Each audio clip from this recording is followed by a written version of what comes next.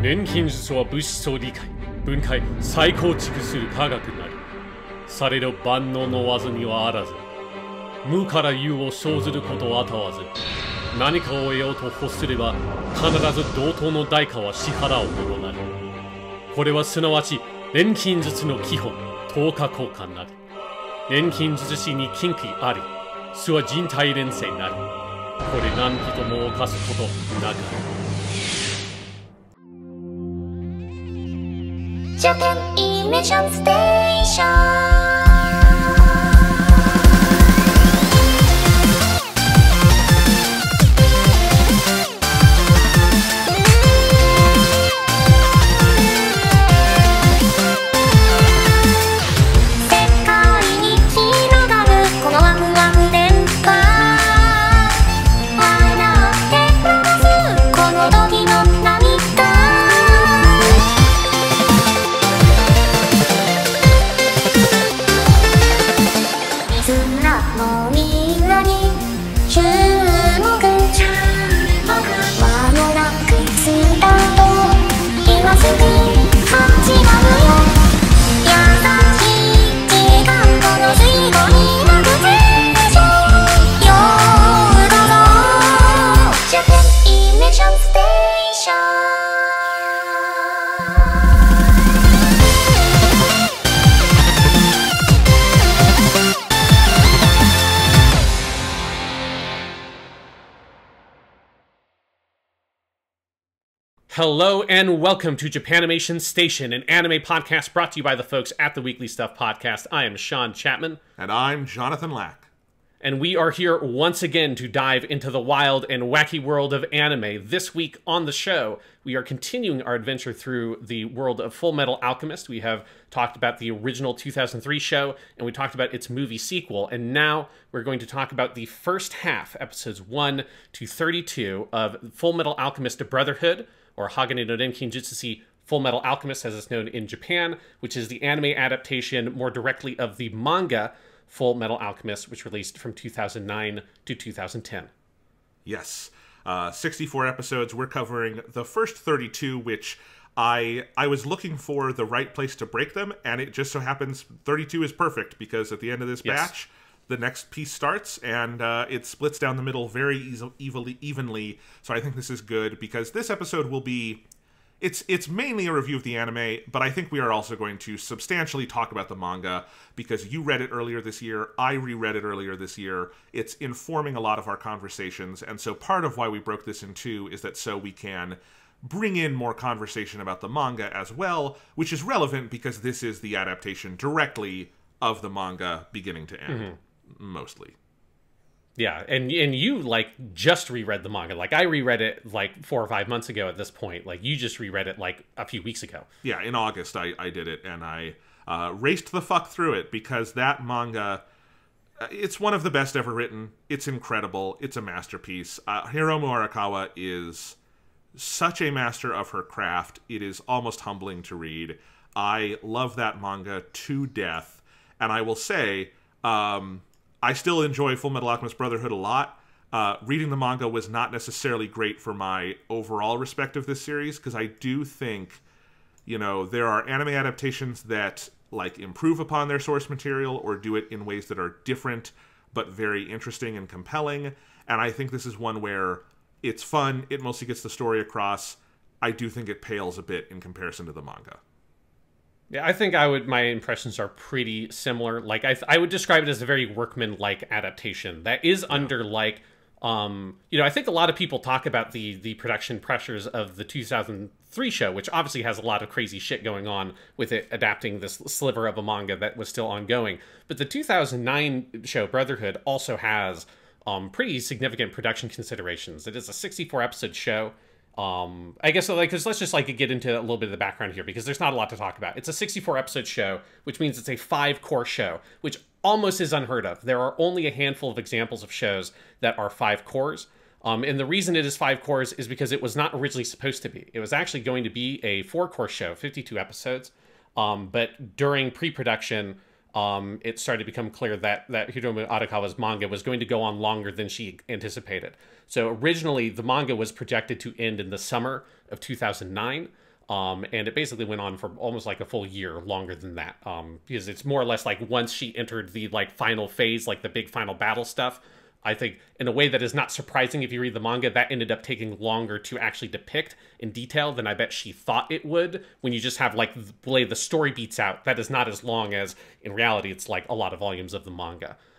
So they were going to do a 52 episode adaptation, expecting the manga to be quite a bit shorter, like 6 or 7 volumes shorter than really it was.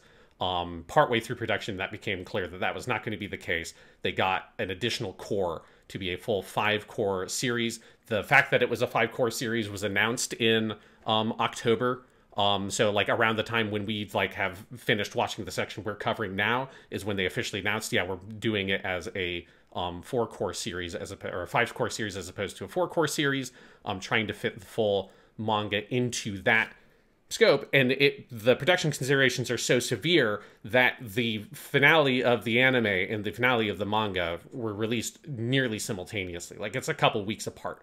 They were working off of rough drafts of the final few chapters of Fullmetal Alchemist, not the final published versions of those chapters in order to make the last couple of episodes, particularly the last episode of Brotherhood. So it is a show that like it does not get to be like a leisurely adaptation in its production. And I think that is something that will be a big theme, I think, in how we talk about its approach to adapting the manga, is that even as a 4-core show with a shorter, like 5 or 6 volume shorter run of Fullmetal Alchemist, it still would have a lot of material to try to adapt. But it's got a lot of material to adapt, especially when you do not know exactly when that finish line is going to be while you're trying to make your show. So it is not, I think like we think about the 2003 show, the 2009 show as being like the 2003 show, you know, was adapting a manga that was in progress and didn't know what to do with it. And the 2009 show just gets to adapt the manga, but it's a lot more complicated than that. The manga was far from done while they were working on the show. Yeah.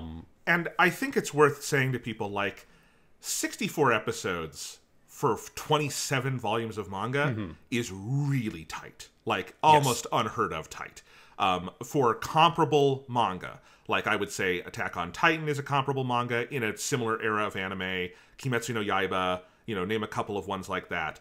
Attack on Titan is 34 volumes and will run about 100 episodes when it is finished. They do about 60 pages per episode. Kimetsu no Yaiba is 23 volumes, and they have adapted 11 of those volumes into 44 episodes, and Ufotable is pretty consistent. They do 2 chapters and change per episode, so it's about 50 pages per episode. Fullmetal Alchemist Brotherhood, if you average it out, is doing...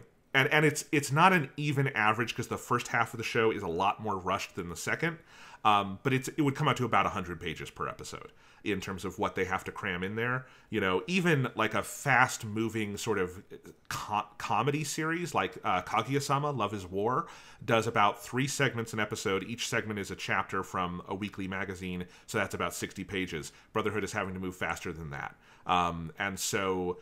It's when you look back on, I think at the time, you know, when a lot of people had not read the manga, you might not notice that, like, oh, it's a little longer than the original series. They had the time, blah, blah, blah. But I think especially if you come right off of reading the manga into it, it's like, normally this would be more in the range of 100 episodes. This is a pretty short order. Yeah. So I mean, it's a, and I think there are like advantages in some places to their adaptational choices, and we'll talk about that. But there's like it is a more off manga adaptation than I think people talk about. I think people talk about this like it is an extremely faithful adaptation of the manga.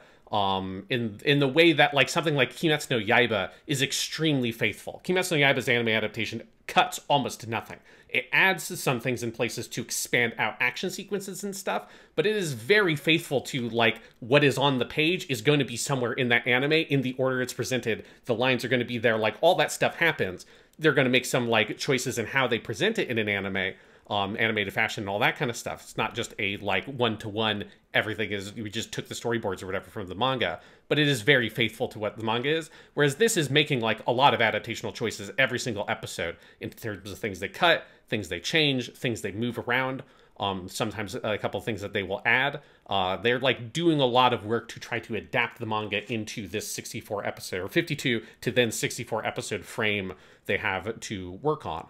In terms of like some of the production stuff, this is Studio Bones still. So Studio Bones was made the original Fullmetal Alchemist adaptation. If you remember, Studio Bones is ex-Sunrise people who left to make their own studios. And I say studios because, like Sunrise, Bones is set up where it is one big sort of like umbrella, but there are multiple studios within Bones that work on the actual productions. Studio C was the one that was founded to make the original Fullmetal Alchemist adaptation. Studio C then went on to make shows like Darker Than Black, Soul Eater, and currently is doing My Hero Academia. Then Studio D is the studio that was made to make Fullmetal Alchemist Brotherhood, which I find interesting that Bones has made 2 of its 5 current studios. It has A through E. 2 of its studios were made to make different Fullmetal Alchemist adaptations. Studio D, the main thing they're known for today is they do the Bungo Stray Dogs series, which is quite good. But so this is still Studio Bones, but it is a different group of like people working on the show within Studio Bones.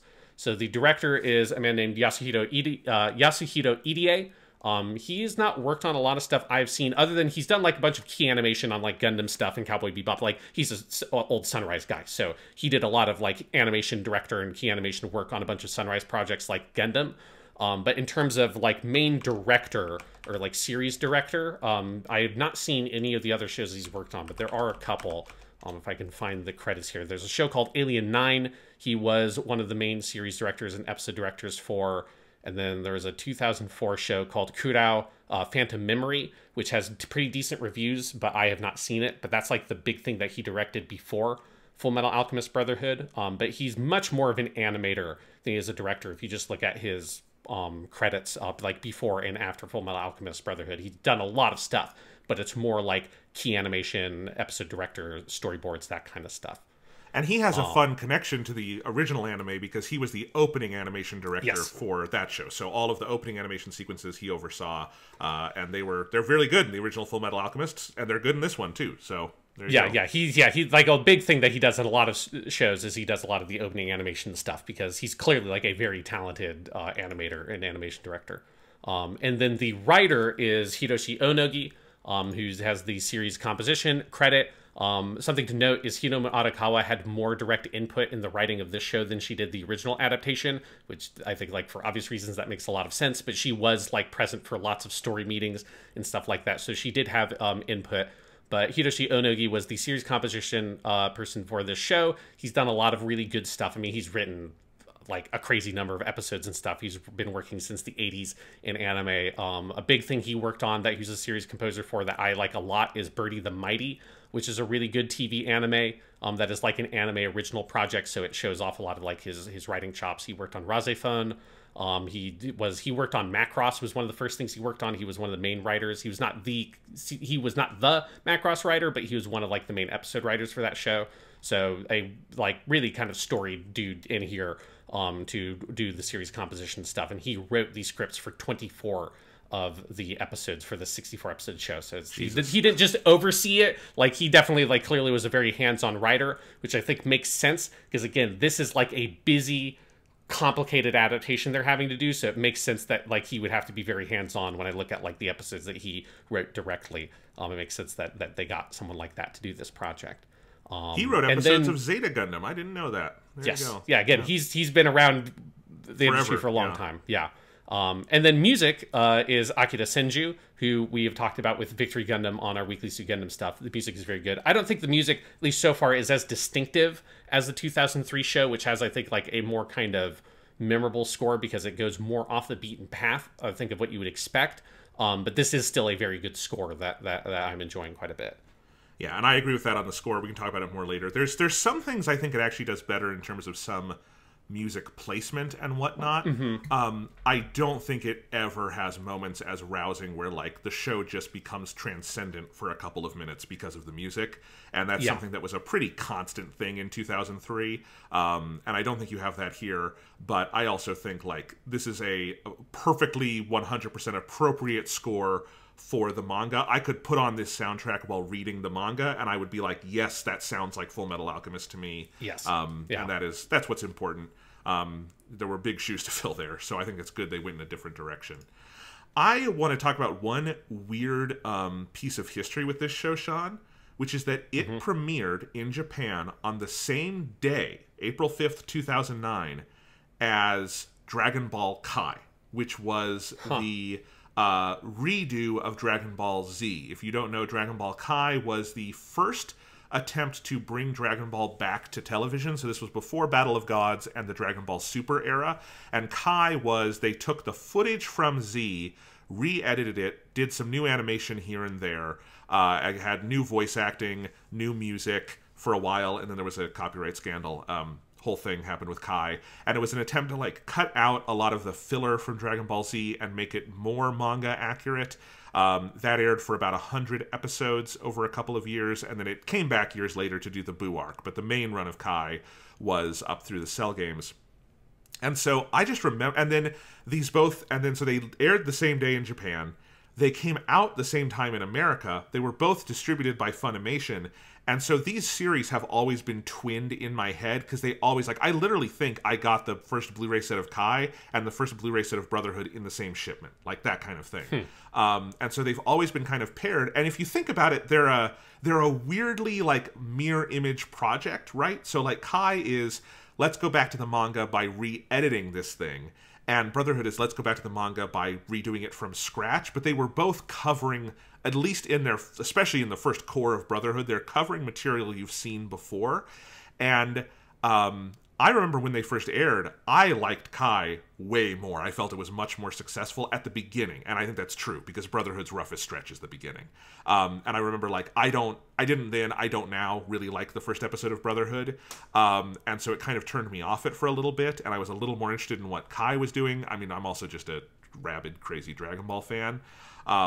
You know, in the years since, obviously, Brotherhood has I would say, maybe outsized reputation for what it actually is. Yes. Yeah. And Dragon Ball Kai, if anything, I don't really want to defend it because it's not my preferred version of Dragon Ball, but I think is maybe slightly underrated. Like, there are things it does well. Like, the Frieza arc is arguably an improvement and stuff like that. But yeah, so they have this weird twinned history to me. Even though one of them has been forgotten, I don't think there's anywhere you can go stream Dragon Ball Kai. Brotherhood, you stream it everywhere. It's very popular. Yes, yeah. I mean, Brotherhood is frequently, in America in particular, like, tops or is near the top of, like, best anime ever made lists, which, like, I've been enjoying the first half of Fullmetal Alchemist Brotherhood. It's very good.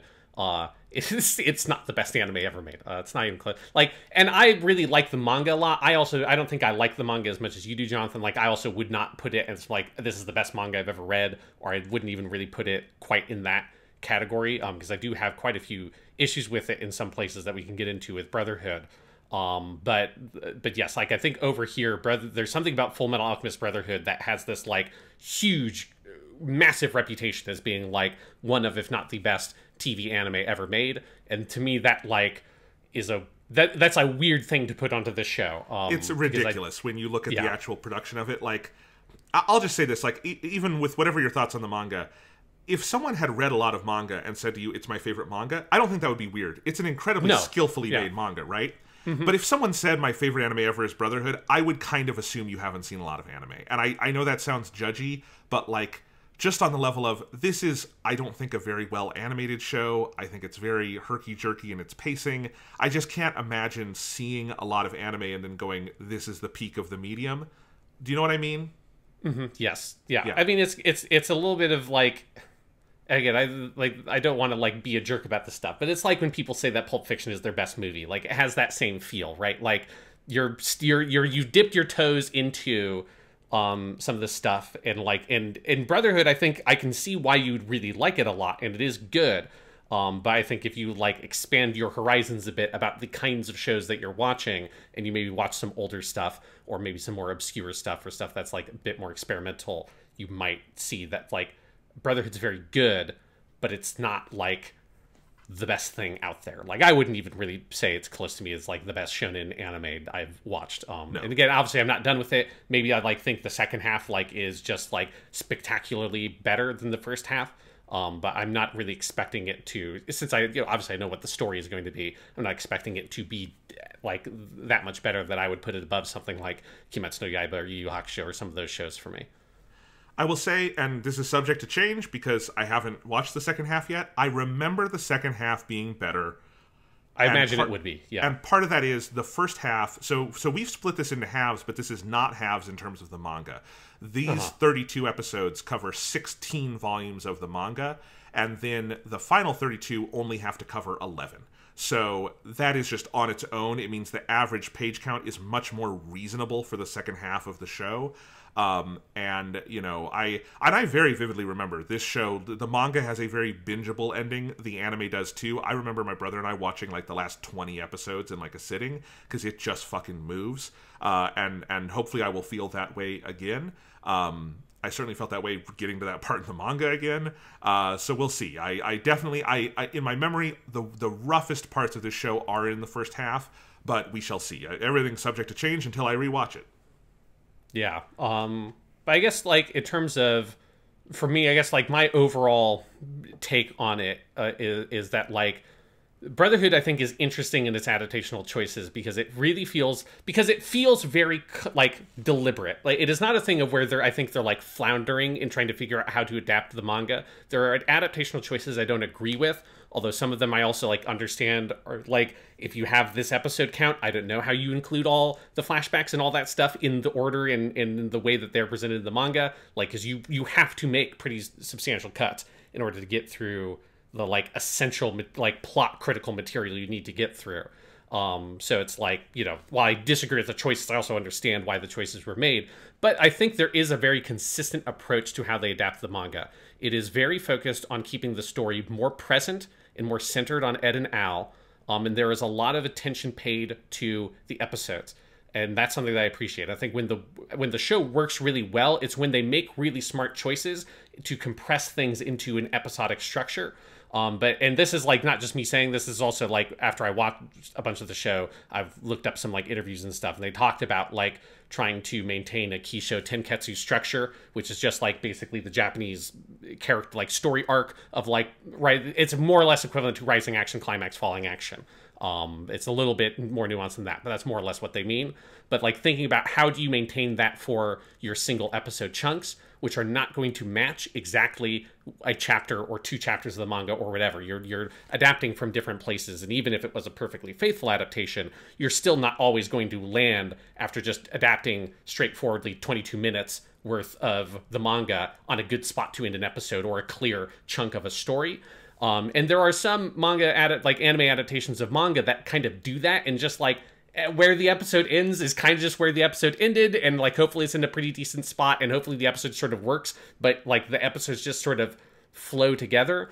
I feel like at least with the first half of Brotherhood, there's much clearer like, okay, this is the episode where like they're in Rush Valley. This is the episode that does the Izumi Curtis stuff. Like they really focus in on trying to make it consistently. This is an episode about this story, this group of characters, this idea. It has a beginning, middle, and end, and then it'll have a little cliffhanger usually at the end of the episode to kind of set you up for what's going to happen next. But there's a really clear intent.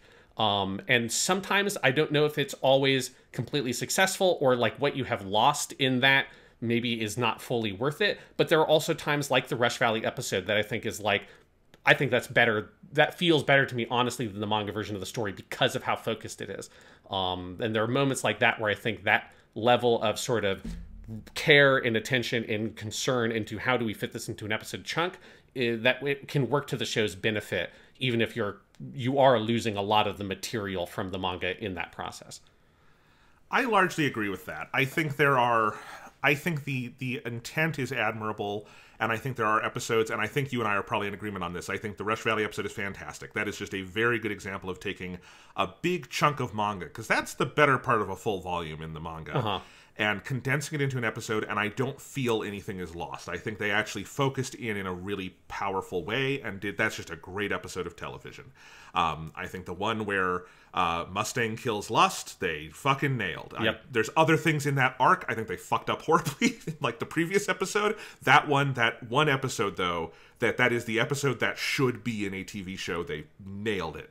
I think there's others where it falls flat. I think particularly early on, there's a couple that it feels like they are rushing through. And that's the other thing we haven't even talked about. There was also the consideration that they were following a show from 2003 that was still pretty new, and they didn't just want to repeat those plot beats. That's why this does not start with Lior. I think there are some where it feels like they are rushing through some of this because we've seen it before or because they have to. I think for instance, the one that I don't think works is Road of Hope, which is where they do both the Marco stuff and the stuff in Risenbull, and I think having only one half of one episode be Risenbull and Winry is really shortchanging that, and frankly the Marco stuff a little bit too. But when it works, it works. For instance, the Nina Alexander one, I think that's the first good episode of the series. I think they do that one pretty well. The Scar episode, I think there's a couple of things where I don't love the animation, but I think it's pretty well done. I don't really like the Izumi episode. I think it's a very half-hearted flashback. I actually like that episode a lot. There's stuff they do with that like, I think I like their version of I like the island stuff more than Big Man with the Mask and all that stuff, which I think I never really loved that part of the manga. But yeah, that's fair. But yeah, so we might have different feelings on some of these things. But yeah, I just think there are, when it's good, it's really good. But I do think there are just parts where I think that's the kind of story structure you're describing, Sean, is kind of high risk, high reward. Because if you make it work, I think you're going to make episodes that feel really good. And I think if it falls flat, you have episodes that feel really weirdly paced. And I think sometimes things don't flow perfectly. I think they misstructure some parts of it. I think they make some weird decisions, like I will never, to my grave, understand why they did Lior, but they didn't do the episode that introduces Yoki, who is an important character for the rest of the series. Stuff like that is like where I just am like, that was a weird choice of an animation budget, especially with how it's sequenced. So yeah. Yeah, I mean, it's an interesting thing. Let's just zoom in on the beginning of the show, because I guess one thing to remind listeners of, because I mentioned it for the 2003 episode we covered, is that I have seen the first 2 episodes of Brotherhood before I read the manga. So I have the perspective both of someone who has only passing experience with Fullmetal Alchemist from cultural osmosis, watching that. And having never seen the 2003 show, having never read the manga, and that being my first direct experience with the series. And then now I also have the experience of, I have read the manga, I have seen the 2003 show, and now I'm watching these.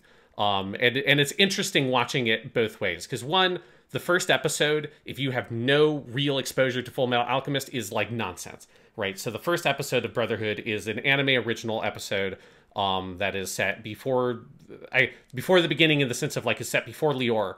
And it's just this one-off episode story about another alchemist dude who's in the city, and he's the freezing alchemist or whatever.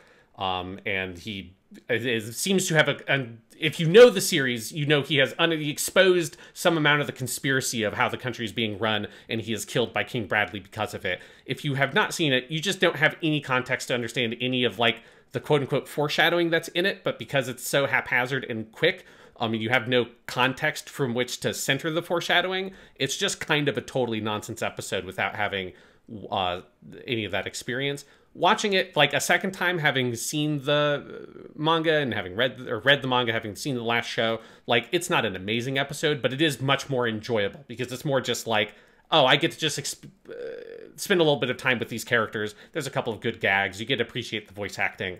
And it's a lot better on second viewing when you have that context. But it is a thing that if you did not have any knowledge of Fullmetal Alchemist, you should just skip that first episode. You should not watch it, because it is a very bad first episode going in sight unseen. Or just start at episode 3 and then watch episode 2 or something, right? The Lior one still works as an intro, because that's what it was written to be. The very first episode, which is just called Fullmetal Alchemist, I don't like it. I think there's some fun moments. I remember watching fan subs of it in the day, being irked by, this episode does the joke that is in the manga a couple times, it's in the '03 show a couple of times, where someone looks at Ed and Al, sees Al in the suit of armor, and goes, "Oh, you're the Fullmetal Alchemist," and then Ed is mad because they think Al is the Fullmetal Alchemist and he's the Fullmetal Alchemist, right? I think they do that joke in this episode more times than in the collective length of the manga. They do it over and over, and literally every person he meets, they do that joke 4 or 5 times over the course of this episode, and it's just extremely repetitive. I think a general trend in these first couple episodes is the animation is atrocious. It is hard to find a single shot where Al is on model.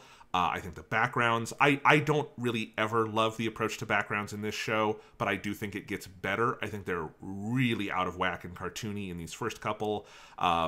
Just general, anything with movement looks bad. They do too much of the chibi-fied stuff, which is like, we can talk about that later. It's always weird because in the manga, that'll always be a single panel, and then how do you adapt that to an anime is a tough question. But yeah, I in general, I've never really liked this first one. I really didn't like it this time. It's pointless. I'm fine with it on second viewing as like I would agree it's pointless. And it's like when you've got not a lot of extra room, I would not have done it. There are some things they cut that I'm like, yeah, I would have cut this.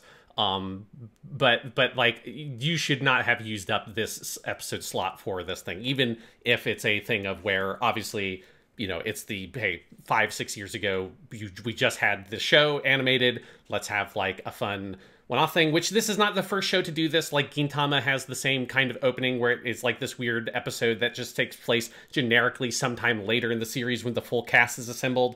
I think it's actually 2 episodes with Gintama because it's like a 2-parter. And then it's like, here's actually the beginning and you meet the characters. And it is similarly off-putting to a new viewer there. And also not that interesting, even if you're an existing viewer, because it's like, it has to be inoffensive enough or whatever. It has to be like mellow enough to not be so off-putting to a new viewer that they just despise it rather than being confused by it. But that means that it's so mellow that if you're an existing fan, it doesn't really have anything that juicy for you to kind of latch onto. And I think this episode is kind of exactly that. What I think is disappointing is that I think episode 3, they go, so the structure of these first 3 is you have the anime-only episode, then they do the majority of the flashback minus the Izumi Curtis stuff in episode 2. Then episode 3 is Lior. I think their Lior episode is a perfectly fine adaptation of Lior. I think it takes those 2 chapters, makes 1 episode out of it, and I think it's a pretty decent... I don't think it's as like well made as the one in 2003, but like it plays fine. And I think if you just took that and made some slight adjustments and it's episode 1, that's a fine episode 1. When it's episode 3 and they've already done the flashback, it means that these 3 episodes are 3 introductions to Ed and Al over and over again. Because episode 1 has to introduce, like, they have to build in a moment where you find out Ed has a metal arm and a metal leg, and they have to build in a moment where you find out Al is empty inside. And then episode 2 is the flashback to why does he have a metal arm and a metal leg, and why is Al empty inside? And then episode 3, they do Lior, which has literally no broader plot significance in Fullmetal Alchemist. You learn that the father is making a blood crest there, but you don't have to see that to know that. Its significance in the manga is that it's built as a story to introduce you to Ed and Al, and so it's a 3rd successive introduction where they once again have to do the moment of, hey, he has a metal arm and metal leg, isn't that surprising? And hey, Al is empty inside, isn't that surprising? And I want to bang my head against a wall with that episode, where in a vacuum, I think it's a fine episode. Its placement, it's such a waste of time and energy to do that there, when there are other stories that they skip that I think they needed to do. And they do that one as just like, do you get it yet? Do you get that Al is empty inside? I hope you get it. It'll be important going forward. It's weird. Here's what I would have done. I would have cut everything from the first volume of the manga. I would have cut Lior and the 2 stories they cut it all. You don't need it. If you're going to do the thing where you're breaking the flashback structure and you want it to be more present tense, and never have a flashback that extends over the course of more than 1 episode, which is what they do. They never let a like solid flashback go outside the bounds of the episode it's contained in. That's a clear, deliberate approach. Start with the flashback. Go to now they're in. They've grown up, they're in Central, they're investigating the Philosopher's Stone. You might have to create a scene here or there to introduce, like, Lust or whatever. There's, like, 1 or 2 little things that happen in Lior. You can cut that shit. Just cut it. Because the first volume is the worst part of the manga. Like, it's not bad, but it's not that good either. Like, it's fine. Like, it's the art's really good. It's got some good jokes and stuff. It's a decent enough intro, but it's clear it's where Hiromu Arakawa is finding herself and finding the story, which is often the case in the first volume of a long-running series, but it's not that important. Fucking cut it. Because I'll say, like, I actually like, for instance, I like their Lior episode more than the 2-episode thing they do in the original anime adaptation. Like, I found it incredibly tedious that they made Lior 2 entire episodes. I get that it's 2 volumes or 2 chapters of the manga, but that's also too long for the story in the manga also. Like, I would have made it more streamlined and not less. I would have taken these first 3 episodes and cut the first one and the third one. You've got 2 more episodes to use somewhere else later in the show. So I mostly agree with that. I would absolutely cut 1 and 3. You don't need Lior, and if you have, and I think, and this is this is in this scenario, right? In a vacuum, you should just do the manga. But if you have the 2003 show exists, we have a short episode order for this. Yes, cut Lior, cut the thing on the train. I don't love moving the flashback around, but if you're going to do it that way, that's fine. I do think, like, I think you need to find some kind of, if you're not going to do the Usewell coal mines thing, which I do think is the best chapter in that first volume, I think you have to find some kind of replacement for it, because the problem is that you have Yoki come out of nowhere, and then that also impacts this anime's introduction of Mei Chang, who, because she is introduced in Usewell with those characters, and I really like her first scene in the manga, she just kind of drops into the story in this version without any introduction. You don't know, like, all the whole explanation of why she's obsessed with Ed is not in this version, and there's a weird snowball effect to removing that story that I don't like. But overall, I don't think it's that much of a problem. I think if you didn't know the manga, I don't think it would really stand out to you that much. Like, I think you could have done a little bit of a better job introducing Yoki, but, like, not so much that it's worth keeping that as a whole episode, because that's not worth a whole episode. I mean, because the 2003 show had to put, like, a weird battle maid in there that then they reuse that character later, but they had to, like, stuff that episode with quite a bit more stuff to get it to flesh out for a full episode of anime. And then that show never even gets to the point where any of the stuff there is actually relevant later in the manga, which is kind of weird. Well, but, like, that's what I'm, like, I could imagine an episode 1 that is that done differently, like, rework that story to be your Lior. Like, I'm just saying, like, I would broadly agree that you can cut all of that stuff. I guess I'm just saying I definitely think it would be more worthwhile than doing Lior here or than doing the Freezing Alchemist episode. That's my point. Yeah, yes, yeah. If that's the choice you're making, yeah, I would take it over either of those. But I would jettison all of it. I would try to find a better way to introduce Yoki, or just like make Yoki a different character effectively. Like, don't make him have any connection to Ed or Al, because it's not important. Like, the only reason he's important is that Scar needs a lackey, which is basically what they use him for here in Brotherhood. But they have, like, a couple of lines that they have kept where he references Ed and Al, and that is the part that is confusing. Not that there's, like, some dude down on his luck that is following around Scar because that's who he is, you know? And that happens a couple of times in this show, where some of the changes I don't think are bad in a vacuum. So, for instance, taking out the flashback means that the section in Doubleth is much shorter. Because in the manga, you are technically in Doubleth for several volumes, because you not only have the action in Doubleth with Izumi and Greed and all of that, but the flashback is situated there as well, and that's 6 or 7 chapters. So at least a volume and a half. But what that means is that there's this weird thing where when they go from Central to Doubleth back to Central, and with Rush Valley is in the middle there too. And that's a fairly long stretch of time, especially if you were reading the manga as it came out month by month.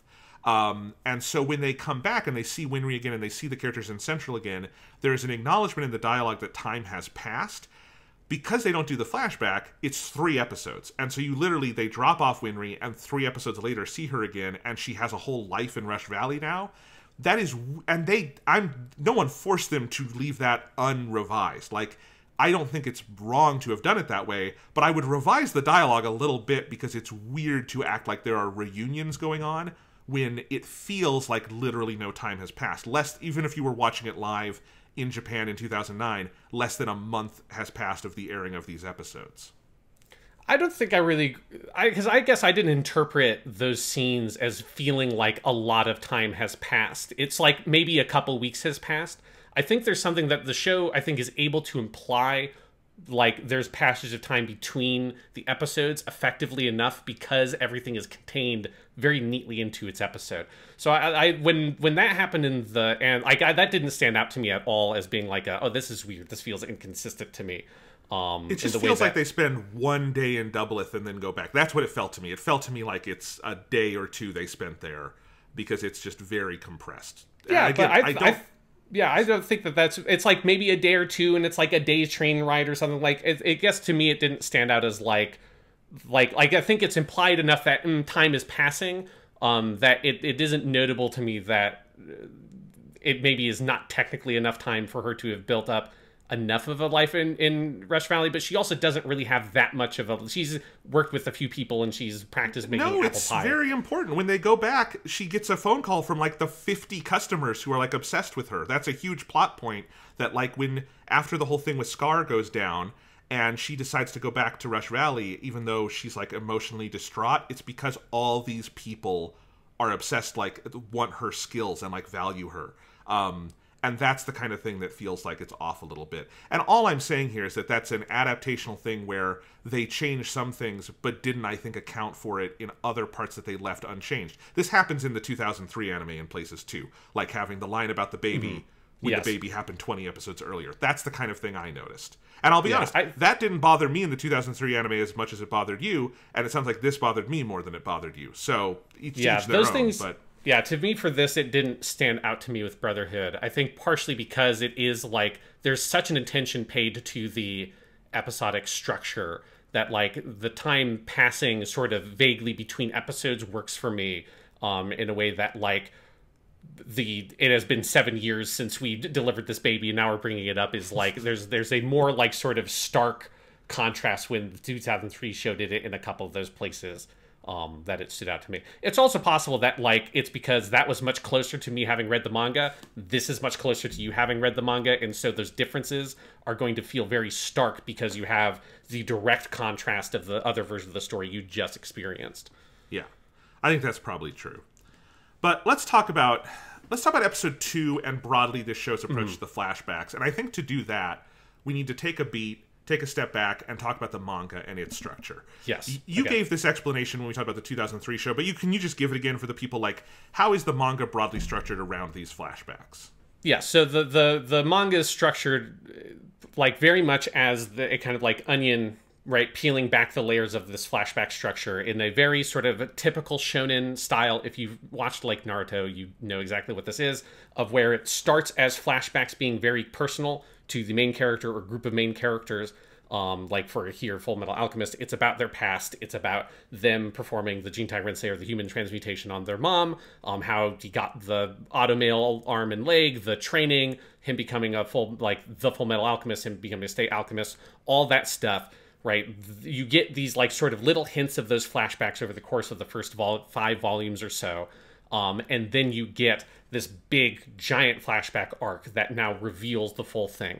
And it's, like, over a volume in length, and you get all the training on the island, you get all the stuff with the full story and the full picture of those flashbacks, a lot of which is adapted in episode 2 here. Although not all of it, obviously, because it's too much for any one episode to be able to adapt all of that flashback. And then the story goes forward from that point, right? And so that's, like, a very clear split. The first 6 to 7 volumes is, like, the first 6 volumes is building up and then delivering on that payoff. And then it's building up to the second major flashback, which is the Ishval War, right? So now that it's become, we have learned about ourselves, the main characters. Now it's about learning about the world around us and the history that has shaped us. And the first major thing is, like, the Ishval War and everything around that, and how that affects, you know, both Scar and then Mustang and his sort of cadre of characters. And that you get lots of little flashbacks, right? There are tons and tons and tons of little tiny, like, here's a panel, here's a page in the manga giving you a glimpse into what happened in that conflict from different characters' POVs, until eventually you get the big, like, it's like another entire volume of the manga of them at Hawkeye's apartment and getting the full Ishval flashback, which is, I think, the one where they definitely, like, that's the one that is hit harder for me than the episode 2 here is the Ishval War of Extermination. Feels like there's just too much to reasonably have made that into a single episode. And so, but they do that. And then the next flashback, which will be stuff covered in the second half of Brotherhood, is the Xerxes stuff and how everything started, right? So it's our history and who we are. Then it's like the history of the people around us and the immediate history of the world and society we live in. And then it's like the foundational history. Where did this society come from? How did the systems we're fighting against get put into place? What is like the original sin of this world? And it's all the stuff with the little man of the flask, father, all that, where all that comes from. And then that is the third big flashback. And then it's about how do you solve this? Again, this is like literally, it's a much bigger story, but this is exactly how Naruto is also structured. There are other shonen shows that do similar things. There's lots of like Berserk has a very similar structure. Claymore has a similar structure. It's a very common thing in these kinds of shonen shows because it like gives you this kind of buildings Roman quality where you get to have, you know, a bit of a coming of age story for your main characters, start that coming of age more or less in medias res, explore how they got up to that point using flashbacks and get this like sort of mystery angle, and then have that expand out to the world building and the bigger picture of everything else. So it's a really like solid structure to sort of base your manga on. And I just think Fullmetal Alchemist is a really strong execution of that structure because it's, you know, it's literalizing, I think, a theme that structure often is, which is that through fixing themselves, and Ed and Al literally have to fix themselves. Their bodies are broken, and one of their bodies is mixing. So they have to fix themselves. But through the process of fixing themselves, they learn that what really needs fixing is the world. And they pull in all these other characters who have been involved sometimes in breaking the world, who are all becoming aligned in fixing it together. And really, Fullmetal Alchemist is kind of a hat trick of you think it's about these brothers fixing themselves, and it really is about this society fixing itself. And that is what the ultimate... And I think it's very good at building from point A, it's just Ed and Al and Lior, to the end of it's the story of an entire country, and then it collapses back in on Ed and Al to finish, kind of like Lord of the Rings, honestly. It's Frodo in the Shire, very small, build out to the entire world, and then it's back to Frodo in the Shire, fixing the Shire, and that's how it ends, you know? And I think, and I really, when I reread the manga, I'm like, oh, this has a very Lord of the Rings quality at the end. You feel like the journey has been so immense because the personal becomes the political of the entire world, and then it becomes the personal again. And that's really cool. And yeah, I wish there was a Fullmetal Alchemist anime that did the structure right, I guess is how I feel. Because it's just so good, and there's just no good reason to fuck with it. Like, even if I don't think, I would generally agree. I think the stuff with Ed and Al's history is not done horribly. It's not offensive or anything. It's not even necessarily bad. It's just there's no creative benefit to messing with it that way.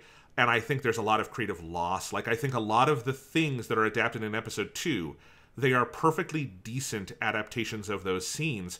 I just don't think those scenes resonate nearly as powerfully when it's just the beginning of the story with no context. Then Arakawa so clearly structured the story so that flashback is giving you things about Ed and Al that are building on things you saw in the present day.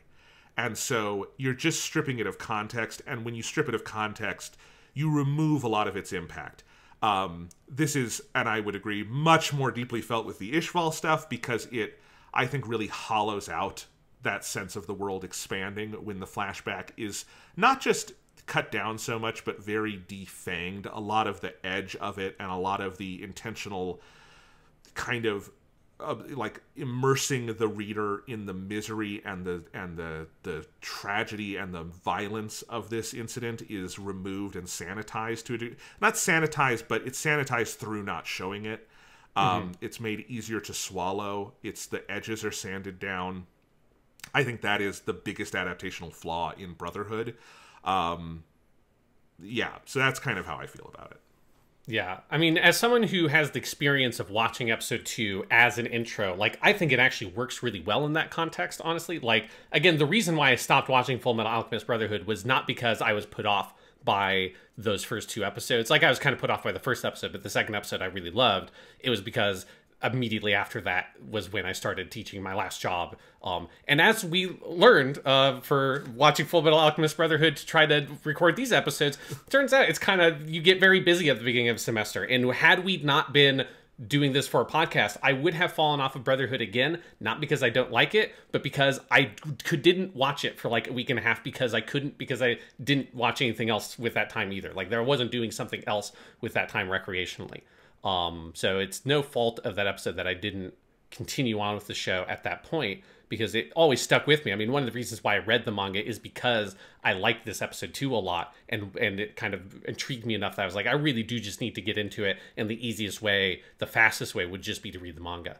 So I think that it does work well as an intro. Now, is it as good as the manga's version of the flashback? No. The manga version of the flashback has a lot more narrative resonance. It's got a lot more weight.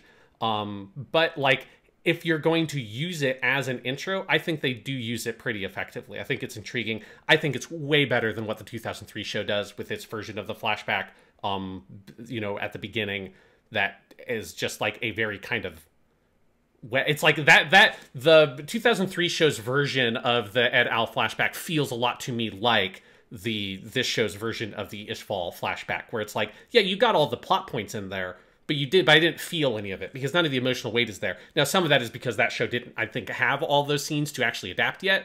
But regardless, like, it was just like, here's like the plot things that happen to these characters, not the emotional reality they lived through. So having things like, Ed spending like a year or whatever, however, like months, a year maybe, after performing the human transmutation without an arm and a leg, and Al being stuck in that body without them yet committing to the path to try to fix themselves, and like seeing Ed as a totally like sort of destroyed character is a really powerful moment that like shapes so much of who he is. It plays slightly differently if it's at the very beginning than if you're seeing it as a flashback, but it's still powerful regardless of how I think you enter it. Whereas like the 2003 show missed a lot of that kind of dimension, the emotional dimension of this flashback. So it's like, is it as good as the manga? No. Is it still very good? And does it work as an intro? I think, yeah. And that's totally fair. There's things that are, I think, lost, like, because of that restructuring later on that... So, for instance, in the manga, the moment where Winry pries open Ed's watch in Rush Valley, and you see that's actually where it's revealed to us that they burned down their house. That's the secret that he kept in there. Yes. Is this thing that only he, Al, and Winry, and Pinako know, which is that they literally burned the bridge behind them. And so that moment just inevitably plays differently when you've seen the house burn in flashback, in the theme song, stuff like that. It's still very well done in that episode. It's just I noticed that I was like, oh, when I read that in the manga, it hit me very hard because I realized that this was a reveal for the manga, right? So there's stuff like that. I do think like the 2003 show makes like that exact same same exact issue. Yeah, it's like interesting that neither show, because it's such an iconic moment that you have to have it in there. But there's like if you move that flashback, there's no way to avoid sapping that moment of like a lot of its weight, because it'd be weird to do the flashback also without having the burning the house down scene. Yeah, and speaking of things that are weird to do the flashback without, this show also makes the exact same mistake 2003 does, or mistake, whatever you want to call it. To me, it's just an oddity of they do the flashback without the Izumi stuff, so there's this weird moment, and the 2003 show has to do this too, where they just go, and we got a teacher, ellipses, ... and then they just come back to it, and so it's amazing if you've only seen the animes, either anime, and you go to the manga and you see, oh, it's all in sequence. They lose their mom, they learn some alchemy, then Izumi comes, they meet her, they go to the island, they learn with her, they come back, then they do the thing, because part of that is that in that sequence helps hammer home that they know what they're doing is wrong, right? Because Izumi told them not to do it. And it can come off as more of just a like naive, childish mistake if you don't have that. And I think that undercuts some of the like guilt the characters feel. And then it also means that when you then go and do the Izumi stuff, you have to do the Izumi stuff without the surrounding stuff. And so it creates two kind of awkward... It's a weird way, I think, to break that flashback apart. In general, I'm just surprised that neither adaptation of Fullmetal Alchemist felt like they could trust the audience with what is not that intense an in medias res scenario. Like, I don't think Arakawa is doing something like crazy, unheard of, bold, like they lost an arm and a leg and he's in a suit of armor and we'll learn more as we go. It's fine, Yeah, I mean, I don't know if it's as much as like they don't trust the audience as like it's a clear place to slim the story up, right? Like it makes the story more efficient if you're telling it predominantly in order or like predominantly like in the present tense. And I think that's like a lot of the goal. I mean, it's not just I think that it is part of the stated goal of their adaptational choice is to make the story more in the present tense. But I think the implication of that is that like also that makes it so that you can move through the material faster. They don't have the luxury to spend 2 to 3 episodes on those flashbacks, which is the only way you'd be able to do it, right? You'd have to spend multiple episodes in a row without breaking out of the flashback perspective. Which like just spends more time in those moments, whereas like it allows you to slim it down, fit it into a single episode chunk, and move on from it. That's very much like this show's modus operandi. And sometimes I think it works decent. Like I think their adaptation of episode 2 works really well. I think their Izumi adaptation works really well. Are there some things lost in translation? Mm-hmm. But I think there are things gained as well. Like if you look at the Izumi episode, I think the way that it like focuses all the dimensions of them training with Izumi into this one focused story and cuts out some of the sort of fat that's on that story, which is mostly here's their assistant dude with the big mask that's on the island or whatever, and you narrow it down and make that story smaller and more intimate. I think that that element of the flashback and the like Zen is Ichi, Ichi is Zen, or like all is one, one is all, that moment hit way harder for me here than it did when I read that sequence in the manga. And I think it's because they really narrowed and focused that story beat to that exact point, and that was the point of it, rather than that being a thing that was building up to the flashback where you see them do the human transmutation, whereas you have now moved that sequence to events, so now you were reflecting on the fact that they did this with this information, rather than it building up to them doing it after getting that information. And I think that worked really well in a slightly different way, but in a way that I think I kind of appreciated those scenes more here than I did in the manga. I think that's all totally fair, and I think that's a good interpretation. And I guess what I would offer then about the Ishval thing is all the things you're saying are working for it in those other ones work against it, because the point, the reason that Ishval flashback exists in the manga in the form it does is not to be condensed and moved through fast. Yeah. It is to be something that like we have gone through. So it is volume 15 is all of it is the flashback. The end of volume 14 is Ed going to meet Hawkeye and Scar talking to Marco, and the beginning of volume 16 is coming out of that flashback. So there's a solid full tankobon of Ishval flashback. And it's the midpoint of the series, basically, 15 out of 27 volumes, and you have spent a lot of time hearing about Ishval. You've seen, as you said, Sean, a lot of these single, like, insert kind of panels of, like, characters remembering things from Ishval. You've seen how haunted they are, and now it is the moment where 2 of our protagonists, Ed and Scar, affirmatively choose to say, I need to know the whole truth.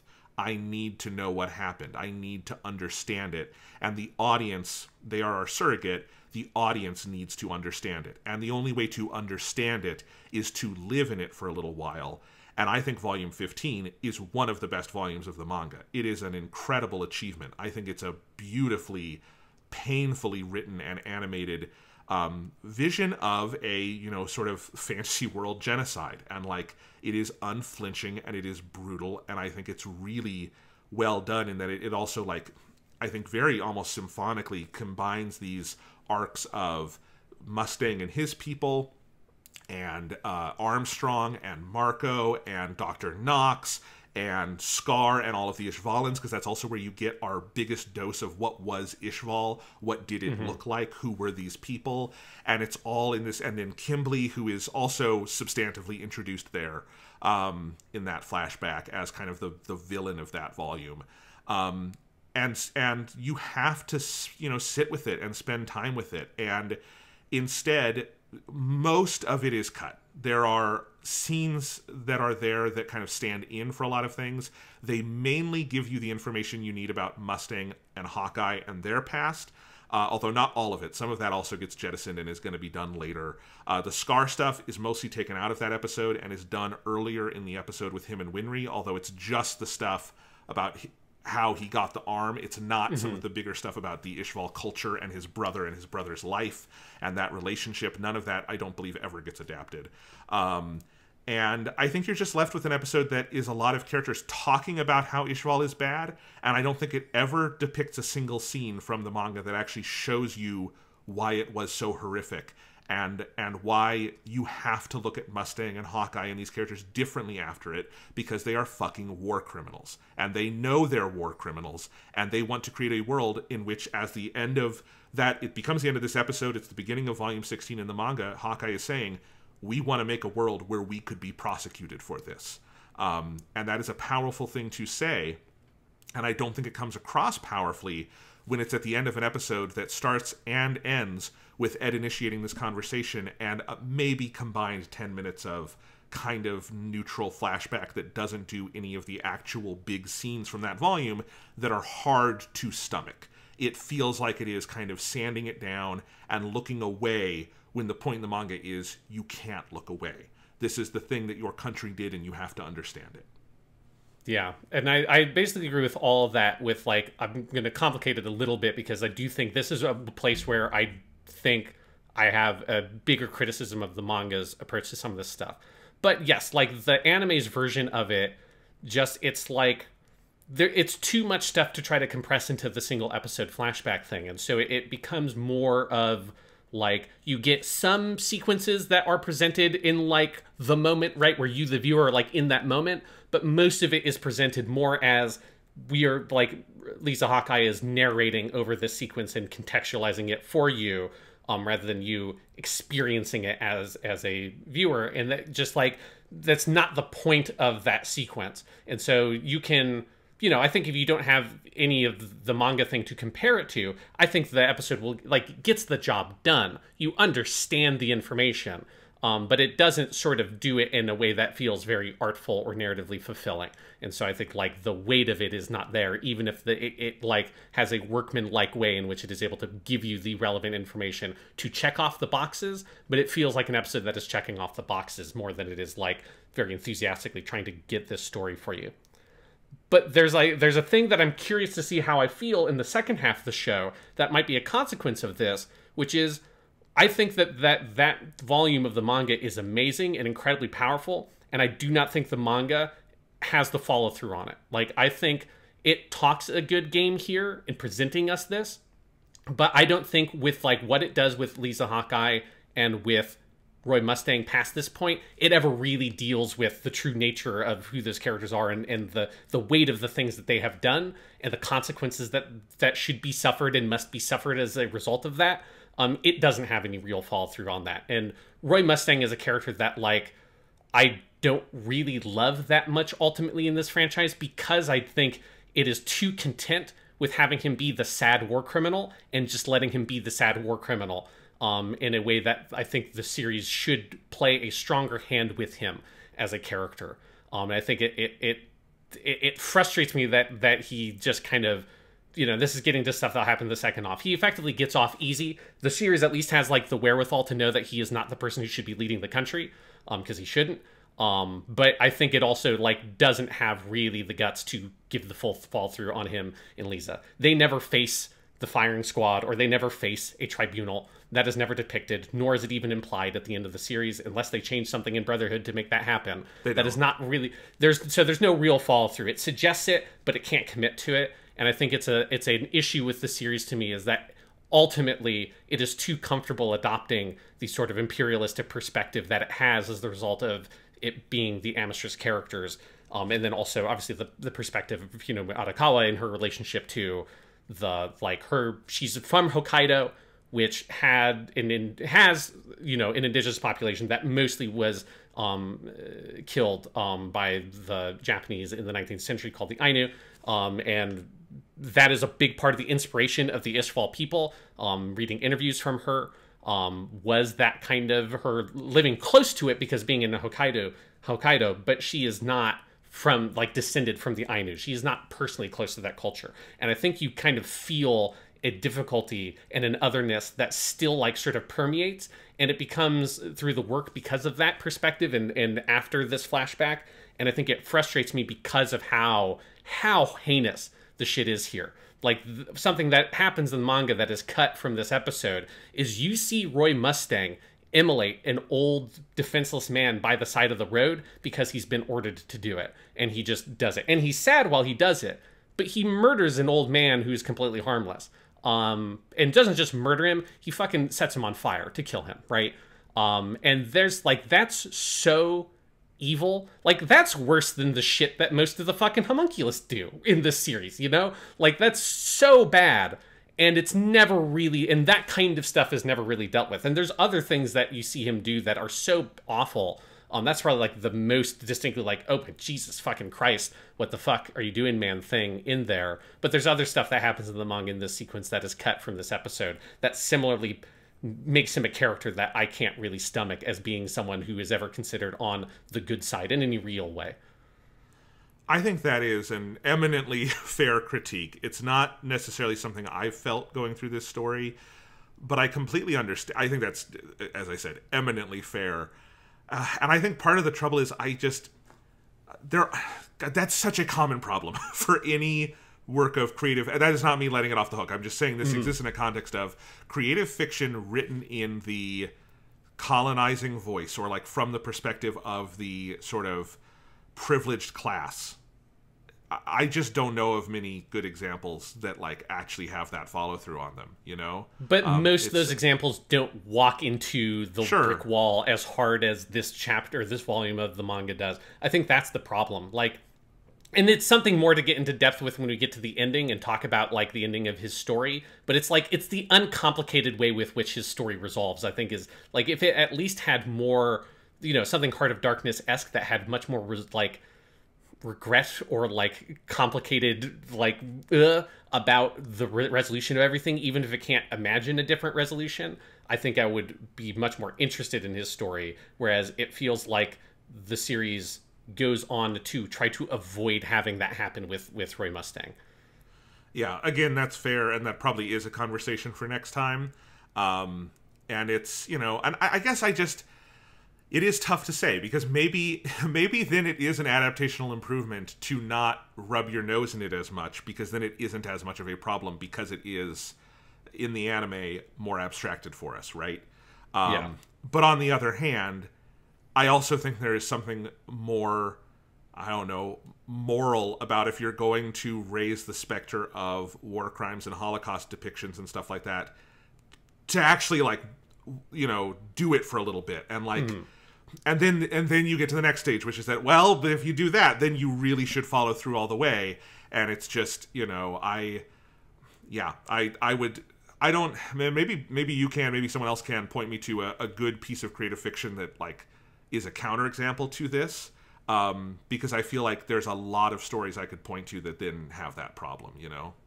Mm-hmm. Yeah, it would be something I'd have to think about. But yeah, like, again, and it's something where I think I would ultimately still prefer the way the manga does it. Like, because this chapter is so effective and is so good as a story unto itself, that regardless of the follow-through, it's very worthwhile as a narrative endeavor, and it's so well executed, that I still prefer the manga's version over having this very kind of, like, hollowed-out episode we get in the anime. But it might have this weird, and I don't think this was an intentional thing in terms of, they might have intentionally sanded it down a bit, but I think that would be less because they're trying to avoid the lack of follow through than like, it's a TV anime, it's, you know, this is not a late night anime, it's not going to be like crazy hyper violent. They're going to try, I would suspect that might be why some of those sequences are watered down rather than the narrative considerations, but it might have this like weird unintentional tacked on benefit of like, maybe losing a little bit of like the dissonance when you get into the final section of the story, and you don't really kind of ever resolve a lot of the stuff that's set up by that volume. And, you know, I should say, I first experienced the full story of Fullmetal Alchemist through Brotherhood, the anime.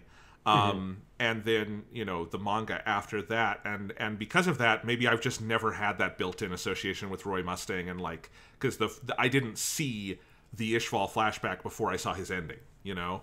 And so I can understand what you're saying is probably true because of that. Yeah. Yeah, I've always been, or actually always, after reading the manga, I was very surprised by, like, the general reaction to Roy Mustang being as, like, you know, like he's a cool dude or whatever, and he does the Flame Alchemist stuff. But there's, like, such an uncomplicated relationship the fan base in general has with him that I was like, Really?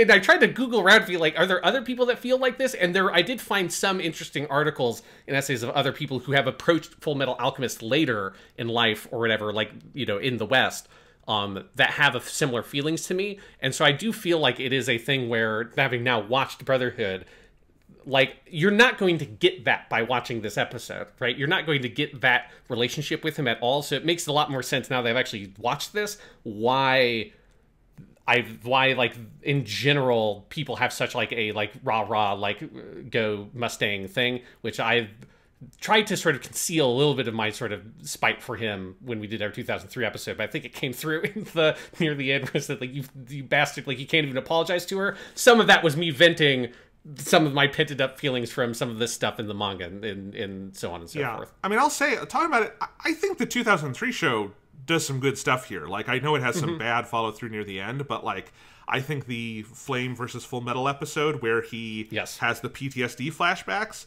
I think that's a kind of thing that this show could really use. Yeah. I think even the way I know there isn't the follow through of him having the conversation with Winry at the end, but some of the stuff about him killing her parents and like putting a real face to his crimes and stuff like that. I think his last conversation with Ed in the third to last episode when they're in the car, and I think because that one puts Ed and Mustang on more kind of even moral footing as both being people consumed by guilt, and I think that episode's being like, we're probably both going off to die, but we're going to do what we can to make up for the sins of the past. Like, I think that's a kind of thing that I think is maybe more what we're talking about. So I think even without like necessarily all the setup, yes, I think that some of that stuff does a better job with some of that material. This just like, it doesn't have the rest of the material to support it, which is the problem with Mustang's stuff in 2003, is that he's like, they only use that character really a few times that past the opening sections. Yeah. Fullmetal Alchemist. Fullmetal Alchemist.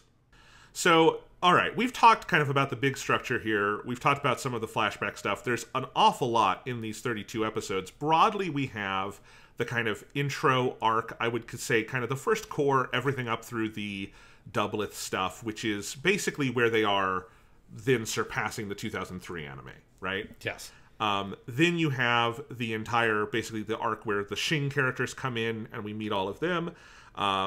And building up to then the stuff with Mustang making his moves against the homunculus and killing Lust, and after that is all done, then we have sort of the final big act of this half of the show, which is Ed, Mustang, and Lin teaming up to try to capture Gluttony, which winds up in the end with them being cornered by the homunculus, and we end this half of the anime with them kind of under the thumb of Bradley and the homunculi. So where do you want to start from all of those different broad movements? Yeah, I guess like a thing just to talk about maybe generally is you know, in comparison to the 2003 show, right, there's like a lot more action here, and part of the adaptational choices of making the story very present and compressing things also makes Brotherhood much more action focused, which I think is when this show is at its best, is when it's just like, we're into the more actiony bits of the manga, you know, we're into some of that intrigue, and that's where, you know, you can see that they have been skimping a little bit on the production in some areas of the show because they've got a lot more action. Like, that is a big consideration for this show that was less of an issue for the 2003 show, is there weren't that many action scenes. They weren't that common in the 2003 show, so it felt like the production budget was more sort of evenly distributed, whereas in Brotherhood there are like really big swings between, this is kind of a Al vaguely looks like Al from the manga, and you know, your background vaguely is generous, I have to say. Yeah, like your background maybe is looking so great here, and then you get like a sequence where they're fighting Scar or whatever, and it's just gorgeous, and it's so well choreographed, and the animation is really fluid and interesting, and like there's it's a more typical like long running year plus anime in that sense than the Fullmetal Alchemist 2003 show was, where you feel the swings in the animation quality and the production quality. But when it is on with the action stuff, like, and the big moment is, you talked about earlier, like the Lust episode where Roy kills Lust, like when it is hitting on those action beats, it is so good. That is where I see why people love this show so much. I can see why you'd get really swept up in like the action and the momentum of everything and the punchiness, which again like is emphasized in this anime adaptation. It feels like a much more actiony thing than the manga, which has, you know, all this action is in there, but it's less sort of condensed. There's a lot more between it that ends up getting cut or moved around to create these different episodes. And that's just, I guess, like an interesting feature of Brotherhood. But when it's doing its action shit, it is fucking awesome. I generally agree, and I think that's also when we get to the second half, this show, in my memory, shines very strongly, because there are... Arakawa got pretty good by the end, I think, at imagining great action scenes, and the show definitely runs with those. You know, let's take a second then to talk about the animation in this show, because I think it is both a drawback and an advantage depending on what part you're talking about. Yes. Because it's not just, as you say, Sean, that they're moving like some production budget and like resources around to make sure they can do the action right. Their approach to character design, it's not quite to the level of like Mamoru Hosoda, where Mamoru Hosoda, the movie director who made like Belle and Summer Wars and Wolf Children and those things, he famously has like a really simple character designs with like very few lines, and they're very kind of gangly, and he does that so you can do lots and lots of frames of animation. And if you watch a Hosoda film, he has the most fluid character animation I've ever seen, because he uses these very simple designs. These designs are not that simplified, but compared to the 2003 show or the manga, there's a lot of... They've pared down a lot of things. I think the color setting also, you can tell... They've, like, if you look at, like, Ed's hair, you see a lot of these choices in action of, like... I think they've made choices of how to kind of simplify and stylize Ed's hair so it's easier to show in motion. And I think sometimes in dialogue scenes it results in...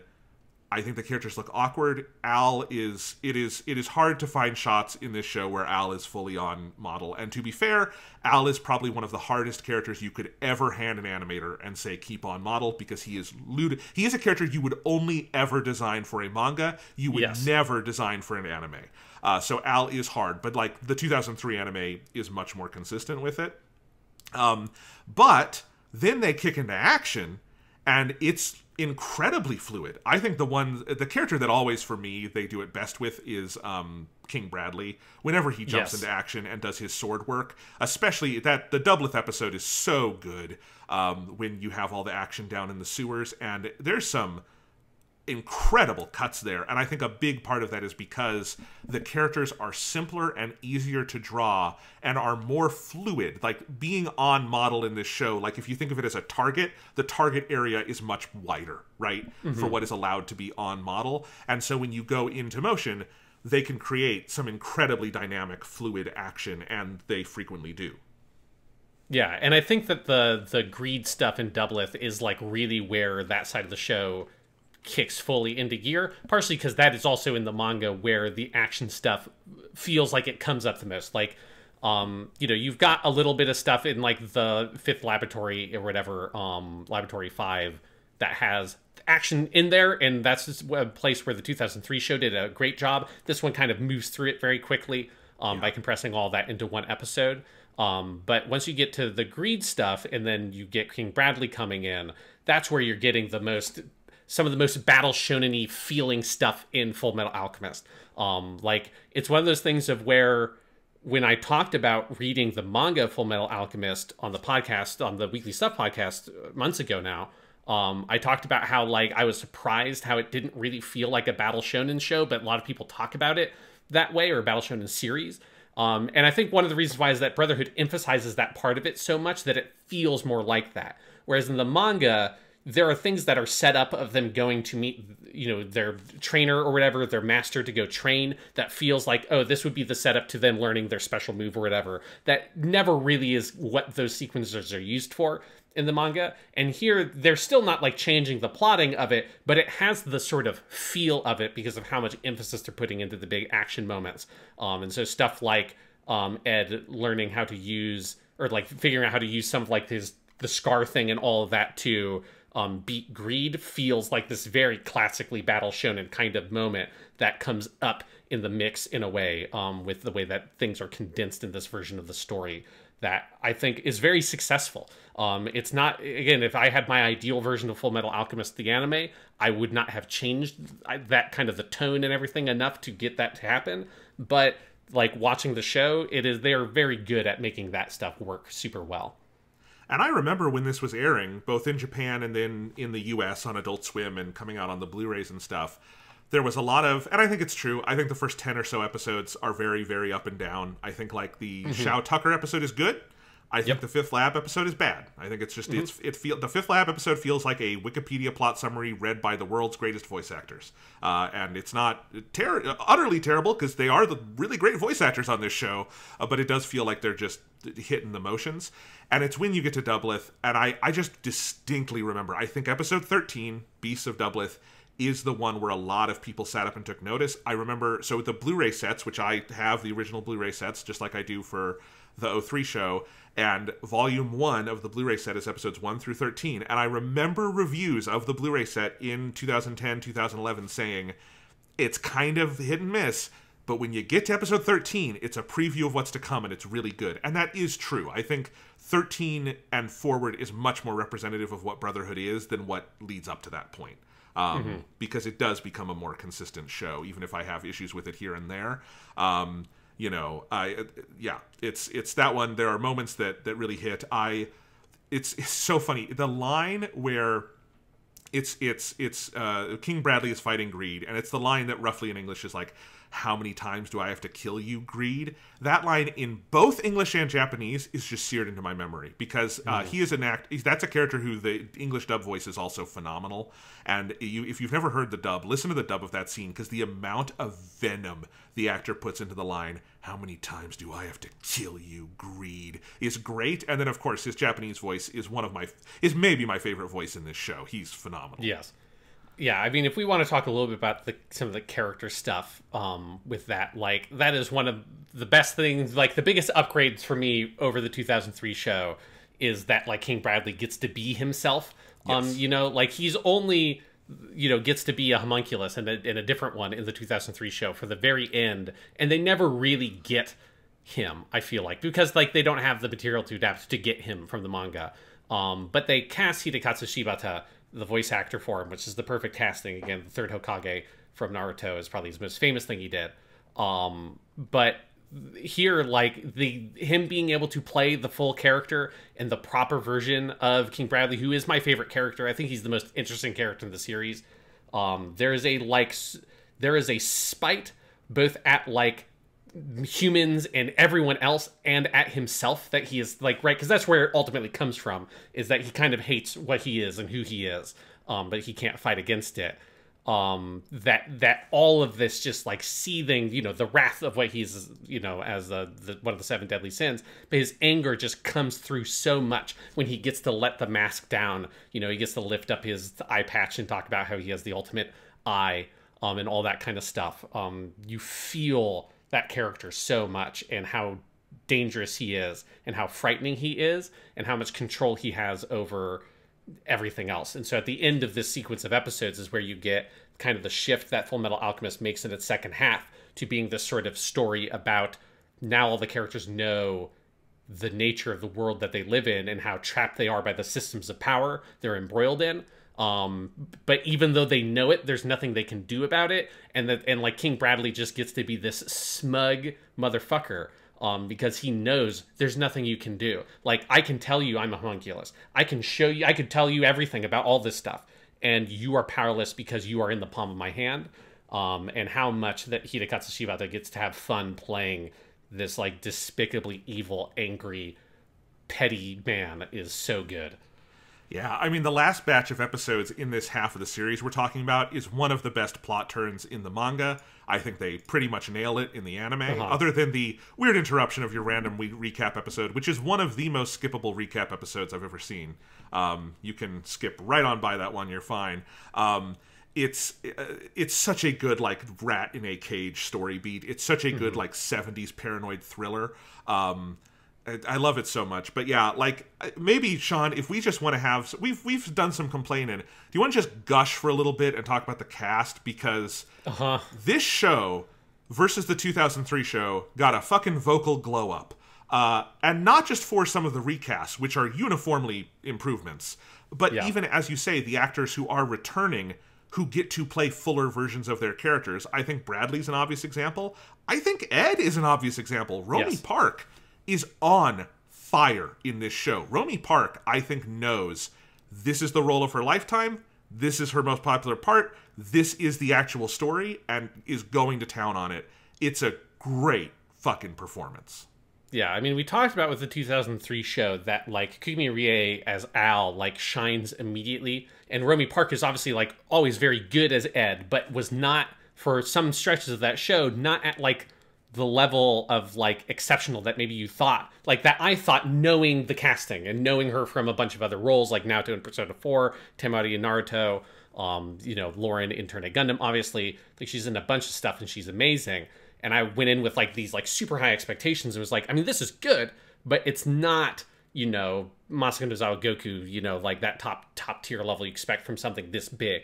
And then watching Brotherhood, it's that at that level, right? The amount of emotional weight she leans into with everything, and, like, the full sort of body of Ed's character, who's a pretty, like, complicated character for a shonen protagonist, you know, like, he's not the sort of just, like, fun-loving, let's go out and fight kind of character. Like, he's very introspective, even if he kind of hides that behind his short temper and the short jokes and all that kind of stuff that he has. There's such a guilt and such a sense of responsibility he puts on himself, that I think she portrays that weight so much in how much that character is always carrying in how she delivers her lines and how she performs. And it is like, it feels like this is why they cast her as Ed in the first place. And, like, their version of Ed in the 2003 show was just a slightly different character. And here she just gets to play the full version of the character from the manga, and it's fantastic. And you're talking about some of the weightier moments, which, yes, great, but the humor, like, the manga is a funny manga. And I think once in a while, I do think Brotherhood maybe struggles where sometimes you'll have, like, a one panel aside that there's no such thing as that in an anime, and a joke doesn't land in the anime the way it did on the page. But overall, I think this show captures the humor of the manga very well, and part of that is, when it comes time for jokes, Romy Park, I don't know how she does that to her vocal cords, but it's hilarious that she does, and just, I laugh at Ed an awful lot on this show, in a way that I would not call Ed a funny character in the 2003 show. No. He is a brooder. Ed in 2003 is more in the tradition of, like, Edward Cullen, frankly. You know? Yeah, I think it's, like, a really important part of Fullmetal Alchemist, you know, from, like, the manga and everything, is that it is this two-side show, series or story or whatever, in that it is both, like, this big kind of dark fantasy action thing, and it is also very funny. Like, even more so than most big kind of shonen manga, like action manga stuff, which typically has, you know, your fair amount of humor in there. The humor is very constant. Like, even like Brotherhood honestly tones it down even more than the manga. Like, in the manga, it's a constant thing. You're constantly getting chibi versions of Al or Ed in the corners. Like, there's so many jokes that happen in the background of panels and stuff that it's an ever-present facet of the manga. And then there's also lots of stuff of where you have, like, little, like, 4 joke manga in, like, between chapters and stuff like that that you have. There's a lot of that kind of stuff. And Brotherhood does a lot to capture that humor, and it is often extremely funny. As you say, like, a big part of it is Romy Park giving a very, like, Daffy Duck-esque performance as Ed, which is appropriate, you know, that he's got, you know, a very short temper, and he gets, like, set off by the simplest things. But the thing that they find is that, like, because they do the humor very consistently, is that they always find the different dimensions to those running jokes, where I think the 2003 show didn't do the humor as much, and when they did the short jokes, it was just the same variant every single time, whereas I think in Brotherhood, it's like, because they're adapting the manga and those jokes in the manga, they're constantly finding weird ways to do unexpected versions of the short jokes, right? Like, because I just watched episode 32 this morning, the last episode we covered, there's the scene where Salem comes up and calls him short, and he gets very upset about it and puts his hand on Salem's head. It's like, say it one more time, you little brat. Go ahead, say short one more time. And then the guards come in. Like, that's a hilarious scene.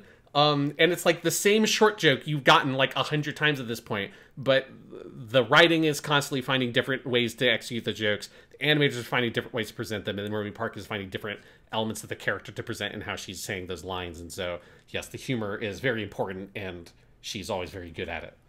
Yeah, no, absolutely. It's Daffy Duck is a good comparison, but it's like Daffy Duck if Daffy Duck had horrible secrets in his past and had the weight of the world on his shoulders. Like, it's really amazing to consider that. Like, Mel Blanc probably could do that if he had ever been asked to do it, but we don't have that like counterexample because there's no deep Daffy Duck lore. But Romy Park is giving that here, and then Rie Kugimiya is perfect. Yeah, as always, like that is as rock solid a performance as you will ever hear, and I feel like it's hard to know what to say about it other than that's Alphonse. I don't know how that just is Alphonse, right? Yeah, no, it's just every line delivery, everything. And I think it's particularly notable because, you know, he's just a big suit of armor for almost the entire series. So it's like so much of the character has to be portrayed solely through the voice because there's very little body or face acting that the character is ever able to do.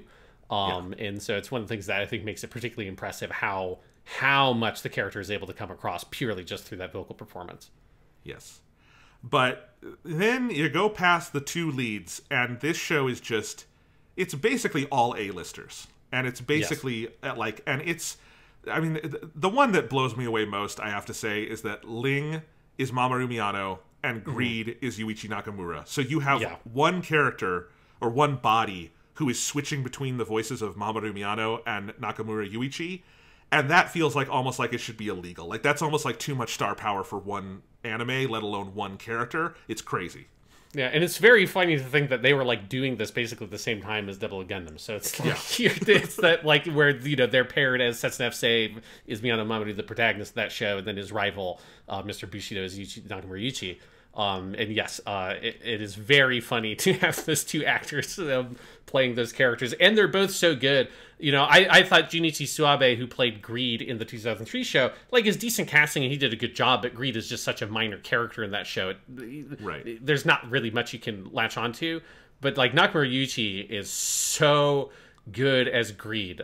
In particular, the scene where Greed is melted down, holy shit! Yes. Oh my god, it's so good how Nakamura Yuichi just like yells, like just screams out these lines with such like spite at these people.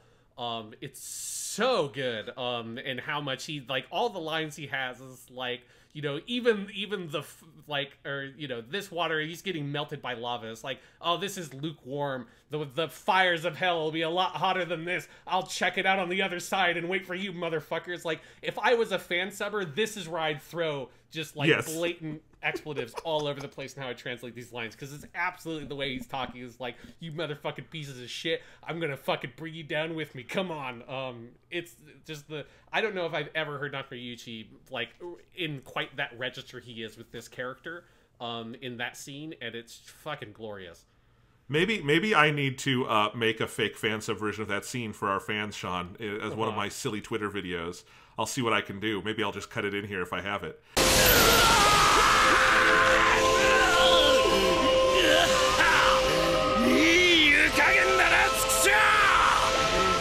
僕の豪華はこれほどぬるくはねえだろうよ。どんなもんか先に行って見ててやるぜ兄弟。上等だ。腹壊しても死なねえぞ親父だな。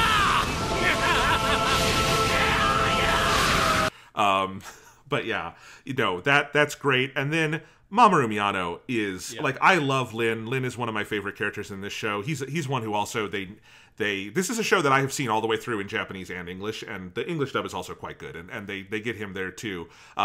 With an actor who honestly I think sounds like the English equivalent of Mamoru Miyano, but he's fucking hilarious, and when he needs to get serious, of course he can do it. He's Mamoru Miyano, but like the light kind of heartedness of that character just... Man, and it is fun to think that he was doing this at the same time as Setsun F Sei, because I can imagine it being like kind of draining voice session as Setsun F Sei, and then like, okay, let's go play Lin. That's gonna be fun, right?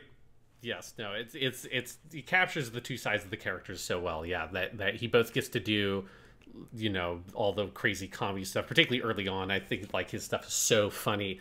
of him, like, you know, collapsed by the side of the road and him just fucking with Ed and Al constantly. Yes. But yeah, when he gets angry, it's really good. And there's that line where King Bradley is talking to the new Greed and saying, you know, talking about, oh, like this prince, Yes. you know, that, you know, he said that you know, the kings have to stand for the people, or like all this stuff. And then Lin gets to come through and they just have Miyano Mamoru play the line. It's like, you know, don't get too full of yourself. Don't underestimate us humans. And how, like, that line just comes, like, piercing through. It's really good. Yeah. Yeah, those were two characters that I don't think I looked up the casting when I was reading the manga, for whatever reason, but it is definitely, like, perfect. Like, it's absolutely, like, particularly at this point in 2008, 2009, like, perfect casting for those two characters. Yeah, just it's more than you could think to ask for, right? It's just like dream casting. Let's talk about some of the recasts here. Let's start with Scar, because I think that one is just hit a fucking home run. And Scar was great in the 03 show. You know, it's a very different version of Scar. I don't think that voice would have worked the same here. But this is not where I think they were replacing a bad voice with a good one. But you have Kenta Miyake. I don't know if anyone else could do Scar like that. Like, this is just, this is Scar. Yeah, I mean, this is another one where this is, like, relatively early in his career, right? Because he's, like, the same generation of actor as Nagoriyuki Miyano Mamoru. And he's now best known, obviously, as All Might from My Hero Academia, which is, he's amazing as, it's like the, you know, that's the best character from that show. It's the character that everybody knows from that show. It's a great character.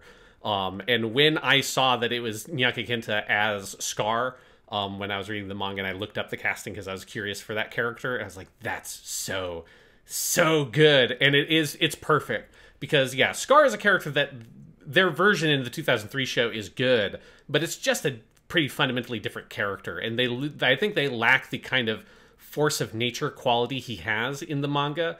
And that's something that Miyake Kenta really gets across, is just the unstoppable, almost inhuman thing that he is, particularly early in the story, where, I mean, in the manga, he's drawn in such an extreme fashion. They don't really replicate that much here, although they do make him much, like, bigger. He's much more muscular. Like, he's a giant brick wall of a human, basically, where he's a lot leaner in the 2003 show. But in the manga, like, he's almost with the All Might connection, he's almost drawn like an American comic book superhero type character, where he's got, like, very heavy, very exaggerated shading on a lot of panels early on. And I think that that's part of where their approach is, even if they're not replicating that style, because they'd have to change so much of the aesthetic of the show around that character if they wanted to replicate some of what Arakawa did. But they get the feeling across of this, of, like, revenge incarnate, which is what he is at the beginning, and then he starts to regain his humanity as the story goes on, and I think we're getting some of those pieces, and Miyake Kenta is playing that side of the character very well also. But that was the thing that in the 2003 show I just missed, this feeling of sort of an unstoppable wall that he was, that instead of this sort of, like, noble Ronin character, which is what they made him in that old show. Yeah. I don't love the placement of the scene where you get his backstory, because they do it in the middle of the episode where Winry finds out and has the gun on him, and I think it kind of interrupts an episode that's about Winry more fundamentally. But the scene where you're talking about, the scenes where people do a great anime yell, when he wakes up and he's, like, got the arm and he's confused and he winds up killing everyone in the room, including the rock bells. That is an anime yell for the ages. Kenta Miyake just fucking went for it. Holy shit. Yeah, and I'll actually disagree with you. I actually really liked that episode, them contrasting those sequences together. I think that is actually a pretty smart compression of those stories, because they're like directly connected. Yeah. So I think that choice works for me. But regardless, yes, like Miyake Kenta. It's the scenes are well done. I maybe had some structural issues. The scenes themselves, I mean, it's mostly because of the voice acting, a very well done version of that, where, like, more powerfully even in the manga, because of that voice, you hear the anguish and the confusion of waking up with your brother's arm grafted onto your body.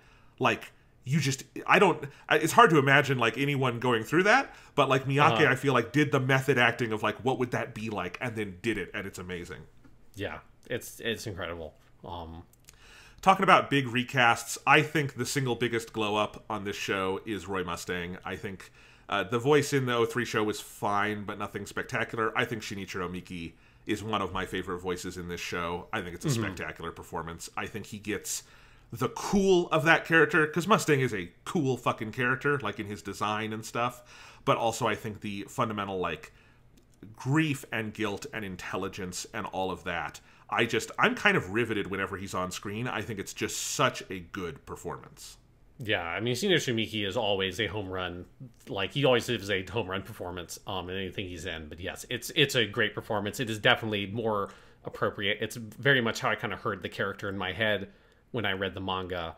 And yeah, there's just, especially when you get to, like, compare and contrast some of, like, the big iconic scenes with that character, particularly, I think, the It's Raining scene, which, one, this just does better because it actually does that scene, yes, like the sequencing and everything, and more appropriately the way the manga does it, so it kind of sells the emotional beat. But it's also the way that Shinichiro Miki plays that line, right, of, like, it's the perfect amount of Mustang just breaking his cool, just enough. You can just, like, he's not totally breaking down, he's not just sobbing like crazy, but his voice cracks just enough that you can see that it's all coming down, and he has to put the hat on and all that kind of stuff to hide that he can't really contain his grief.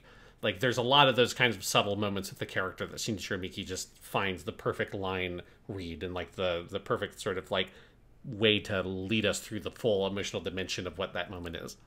Yeah, I think that's very true.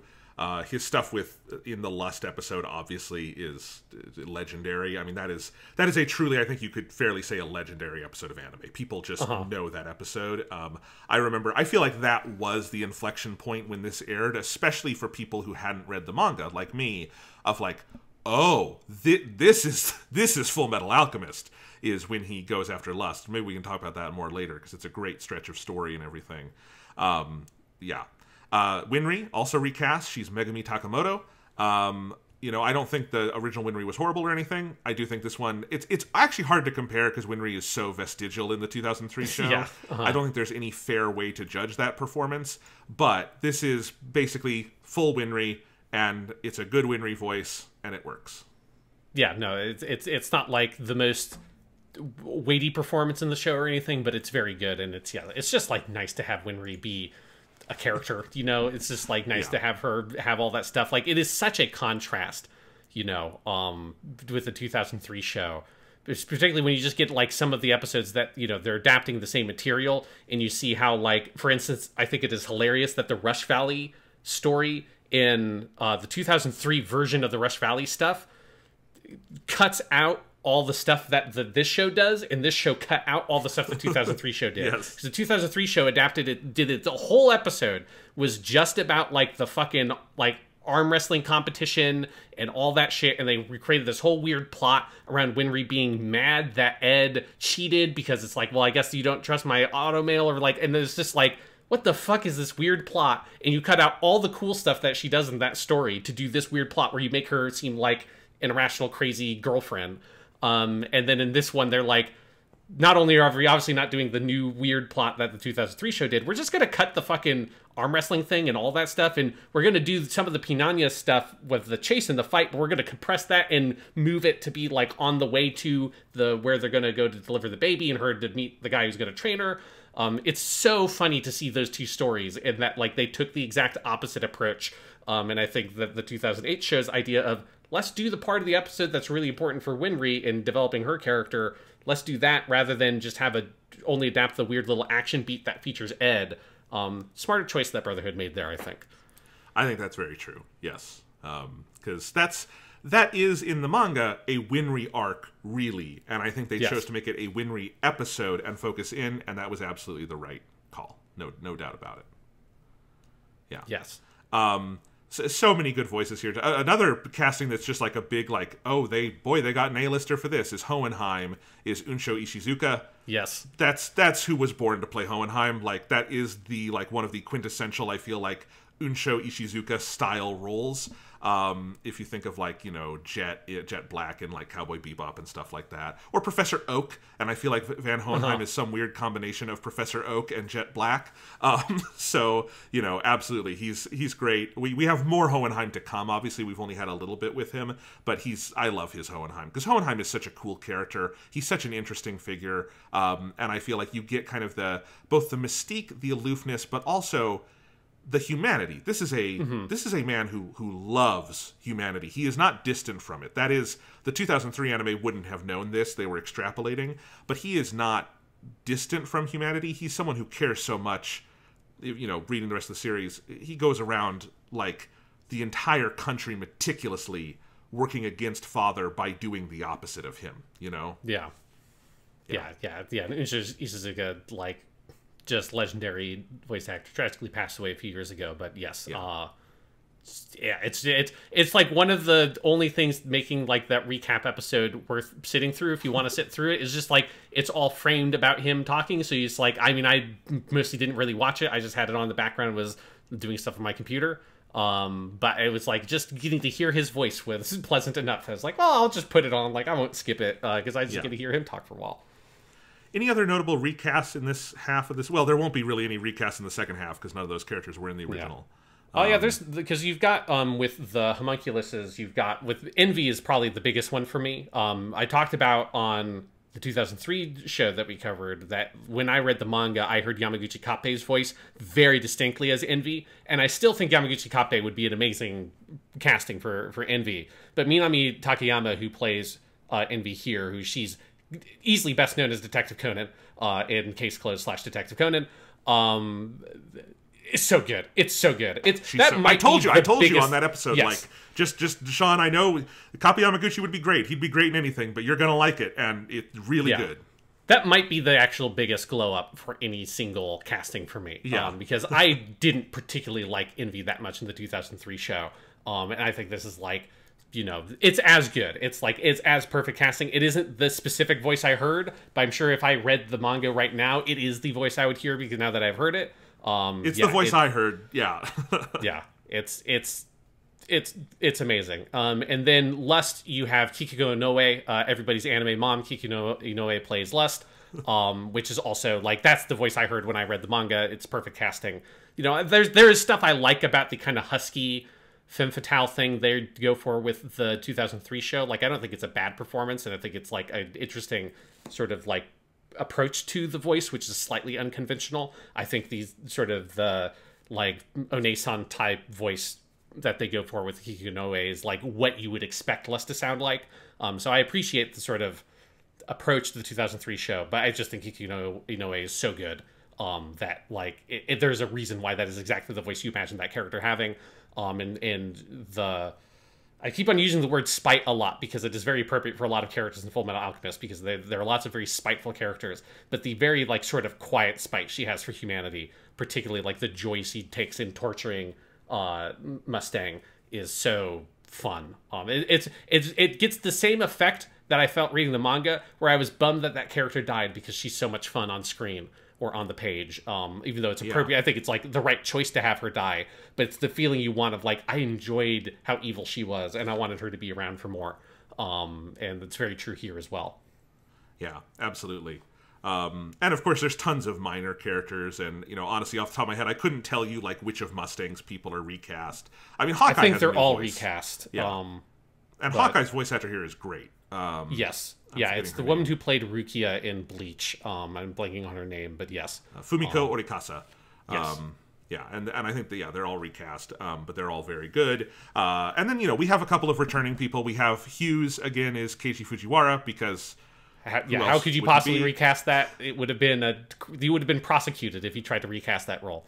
Yeah. Hidekatsu Shibata as Bradley, which we already talked about, the best character in the fucking show. Oh my god, that voice, it flies. It flies. It's beautiful. That's great. I think that's the big returning ones. Kenji Utsumi as Armstrong, obviously great. I think Armstrong suffers a little bit in this half of the show because a lot of the stuff that is kind of foundational for him in the manga, it just gets rushed through. Like the stuff in Risen Bull, the Road of Hope episode. They don't do his stuff in Ishval.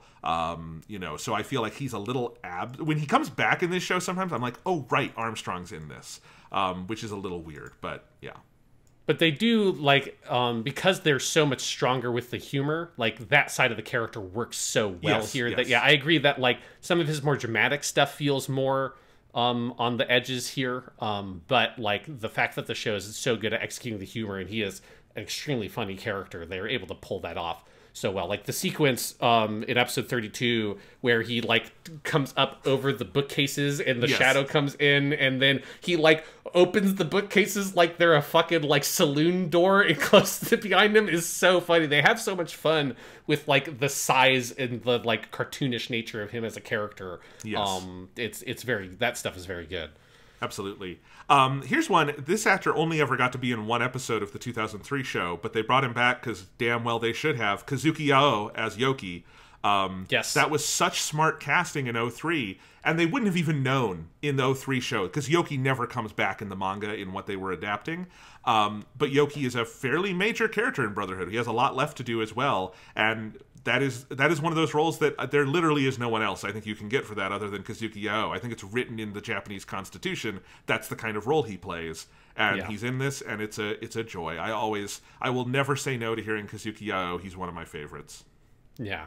Yeah, he's very good. Here's one of them. She's not, like, in it a huge amount, but she's one of my favorite voice actors. So it's Mizuki Nana plays Lanfan, which is very fun. Chilai in Dragon Ball. Yes, yeah. Chilai in Dragon Ball. Takamaki in Persona 5. And yeah, it's one of those of when I remember when I read the manga and I saw that was the casting because I was curious who played the character. I'm like, yep, there you go. And that was like that was the phenomenon for basically everybody. The only one that I didn't feel that way with the Yamaguchi Kappei Envy thing, I would say I was wrong about, but their choice was also as good. It's a very pleasant phenomenon to go through and be like, this would be a good person to cast as this character, then look it up. It's like, oh, that's the person they got. Or I wonder who they cast. And like, oh yeah, that is the person you should cast. That was like it for everybody. And it's as well cast a show as you could possibly find, basically. I think that is my biggest takeaway rewatching it, is Brotherhood is just a world-class cast. And a lot of the adaptational choices could be significantly worse than they are, and I would still enjoy this show because it's all these great characters voiced by these great actors. I mean, down to the level I'm just scrolling through the cast list and just watching the show, constantly, even minor characters will be people that I'm like, oh, yep, that's amazing. Like Raven is General Raven, who is the one who Mustang very stupidly reveals that he knows that Bradley is the Führer to. That's Katsuhisa Hoki, who I love. He's Jinbei in One Piece. That's just a great voice, and like he has there's a mischievous quality to it that's great. Two characters I want to talk about though. One of my favorite moves this show makes is the narrator of the show is Iyamasa Kayumi, and it's a great narrator voice. Like, the next episode previews on this show are fantastic because it's just Iyamasa Kayumi giving these, like, philosophical... It's almost like the fucking Log Lady intros on Twin Peaks, but for Fullmetal Alchemist, where it's just these weird things he says. And I love that. And then when you meet Father is the narrator voice. That's genius. I love it when anime do that. Like, Dragon Ball has Joji Yanami as the narrator for hundreds of episodes, and then you meet Kaio-sama, and it's Joji Yanami. They do that with Father and the narrator. I wish more anime did that. I love that kind of thing when that happens. Yeah, and I think there's, like, a subtle shift that happens in the way that the narration is written as well after that point, that it is now, like, it's not completely in Father's voice, but it's much more in Father's voice. And there's something they do there that is very, very fun. And yeah, I'm with you. I like when they're able to play around with that kind of stuff. And it is a great moment. Particularly because this is one where I don't think this is exactly how I imagined Father being voiced, but I didn't really have a clear idea in my mind of like how his voice would sound. And there's something about the kind of like how old the character sounds in the way that he plays it is like, I don't think it's what I would have done, but it's so good. It's so perfect, like, to capture in that scene where he's just sort of out of it and he looks at everything as like, huh. And he doesn't really care because, you know, nobody can do anything to him. He's very curious about the Jing characters that can use their Rintanjutsu. Even when he's turned off he flipped the Rinkinjutsu switch off and everyone's electricity went out or whatever. They're like, how come you can still turn your light on? That's really weird, huh? And the way he plays that is so good. This weird sort of dotting old man sort of wandering around the scene. It's a strong performance. Yeah. The other one for me, and we will have more to say on him in the second half, but I just want to flag it for those who maybe just sit up and take note. The guy who voices Kimblee is Hiroyuki Yoshino. Who you'll know from several things. We know him as Alleluia Haptism from Gundam 00. Yes. I love his performance as Kimblee. You won't necessarily know it yet because he hasn't done much in the anime yet.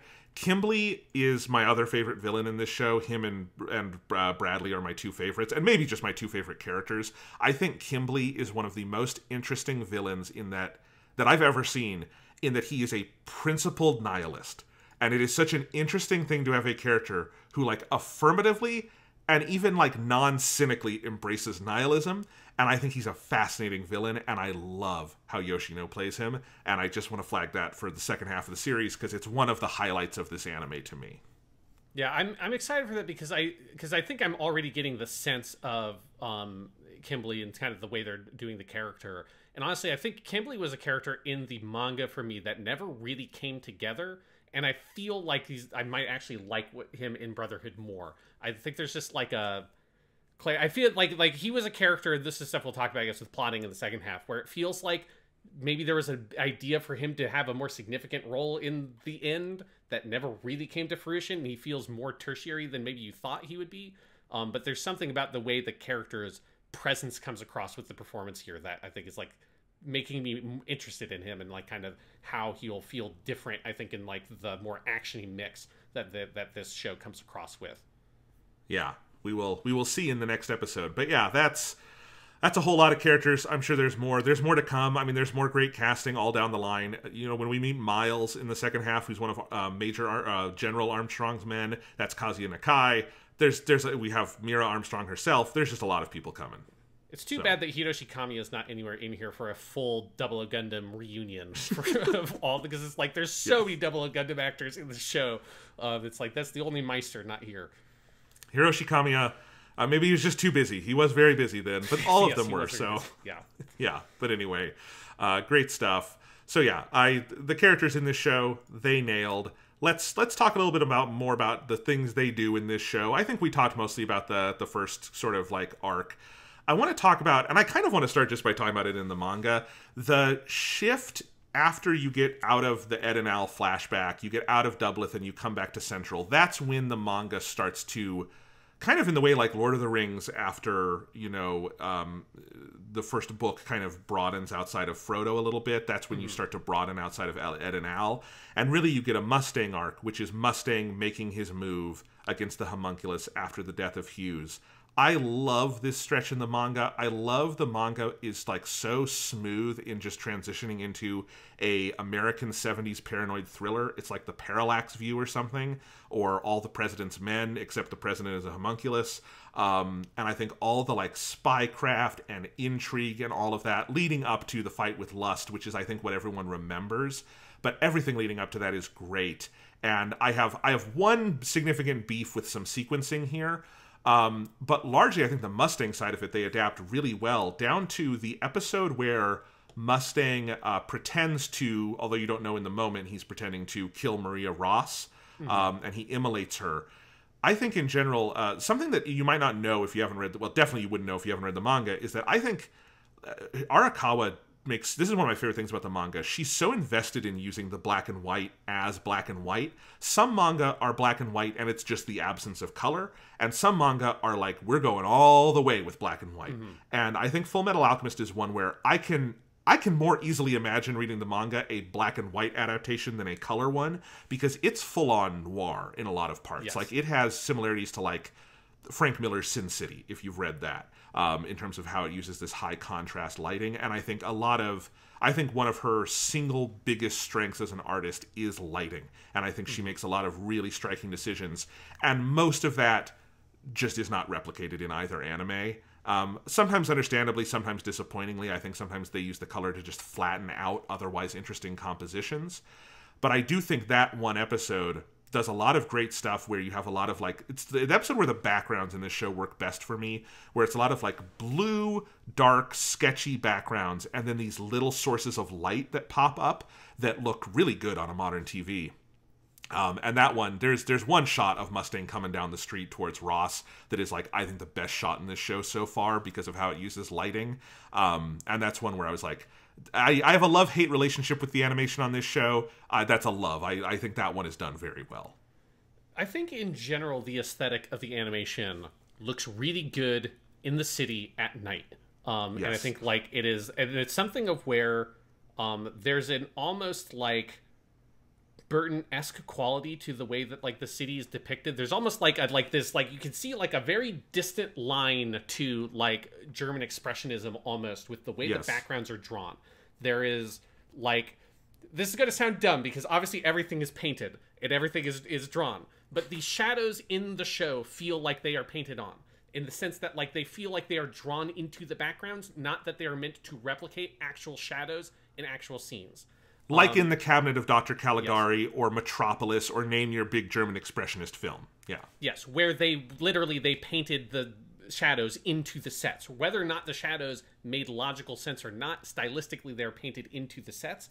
And that's a lot of like a similar look in places in Fullmetal Alchemist. If you look at the backgrounds, which have an almost kind of chalky quality that I think often doesn't look great.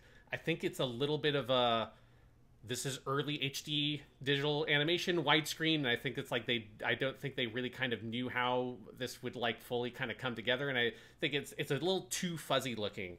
But there are moments when the lighting is more like sort of high contrasty, and you have those shadows, and you've got the more interesting colors with like the deep blues and then the bright yellow lights that like the painted on nature of the backgrounds, this almost kind of in-universally artificial feeling way, comes across stylistically really well. I think it's one of the reasons why the Show Tucker episode works really well, is that has that quality. Yeah. A lot of that like comes across in the aesthetic there, and there's an almost kind of like paranoid quality to the aesthetic, right? It looks wrong. The way they draw buildings in the city is distorted, right? They're like slightly curved, which again has that almost Burton-y quality. Like they're not meant to be curved. It is represented as curved, even though they're clearly supposed to be very blocky, big buildings. They have a slight curve to the walls. And that creates this sort of like weird distorted quality to the aesthetic. And when the scenes are scenes where that aesthetic is really appropriate, which is usually the city at night, or a lot of the stuff like that scene you're pointing out, where it's all about the political intrigue and the spycraft and the maneuvering of Roy Mustang, it's great. Or when it's more of like the kind of fantasy horror thing, like in the show's Tucker episodes, it's great.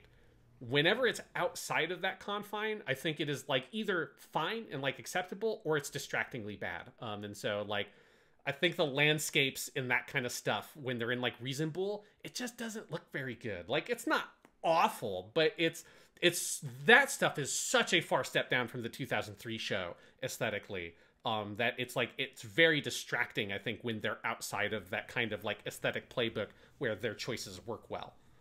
Yeah, you took the words right out of my mouth. I was going to say, I will say it's terrible. I think Riesenbuhl looks distractingly ugly. They do this thing with like Pinako's house where it's like slightly tilted and looks like a children's like crayon drawing. Mm-hmm. I hate it. It looks like shit. I think a lot of anything generally during the daytime or outside looks awful. I think Rush Valley escapes this because Rush Valley is exaggerated to begin with, and like yes. I think that is well done. But yeah, I think, and that's when I say I have a love-hate relationship, because I do think there are those more distorted moments of story where the more distorted animation works. And I think the kind of Lust Mustang arc, that set of episodes works because of that. And I think the stuff with like gluttony at night and in his stomach, a lot of that they're able to make work because of that. But then, you know, if they are walking around the city during the day, I'm like, this looks like the cheapest shit. Like, it's stunning that this is like a year or two after Gundam 00, and it's like Gundam 00 looks like it's 10 years advanced on this in terms of like HD animation. yeah, love hate. I think sometimes it's effective. Generally, I would say I very much prefer the 2003 show's aesthetic, which I think is a better adaptation of Arakawa's art, and then also like just more stable. But when it works very well here. You know, and the Lust episodes with Mustang are an example of that.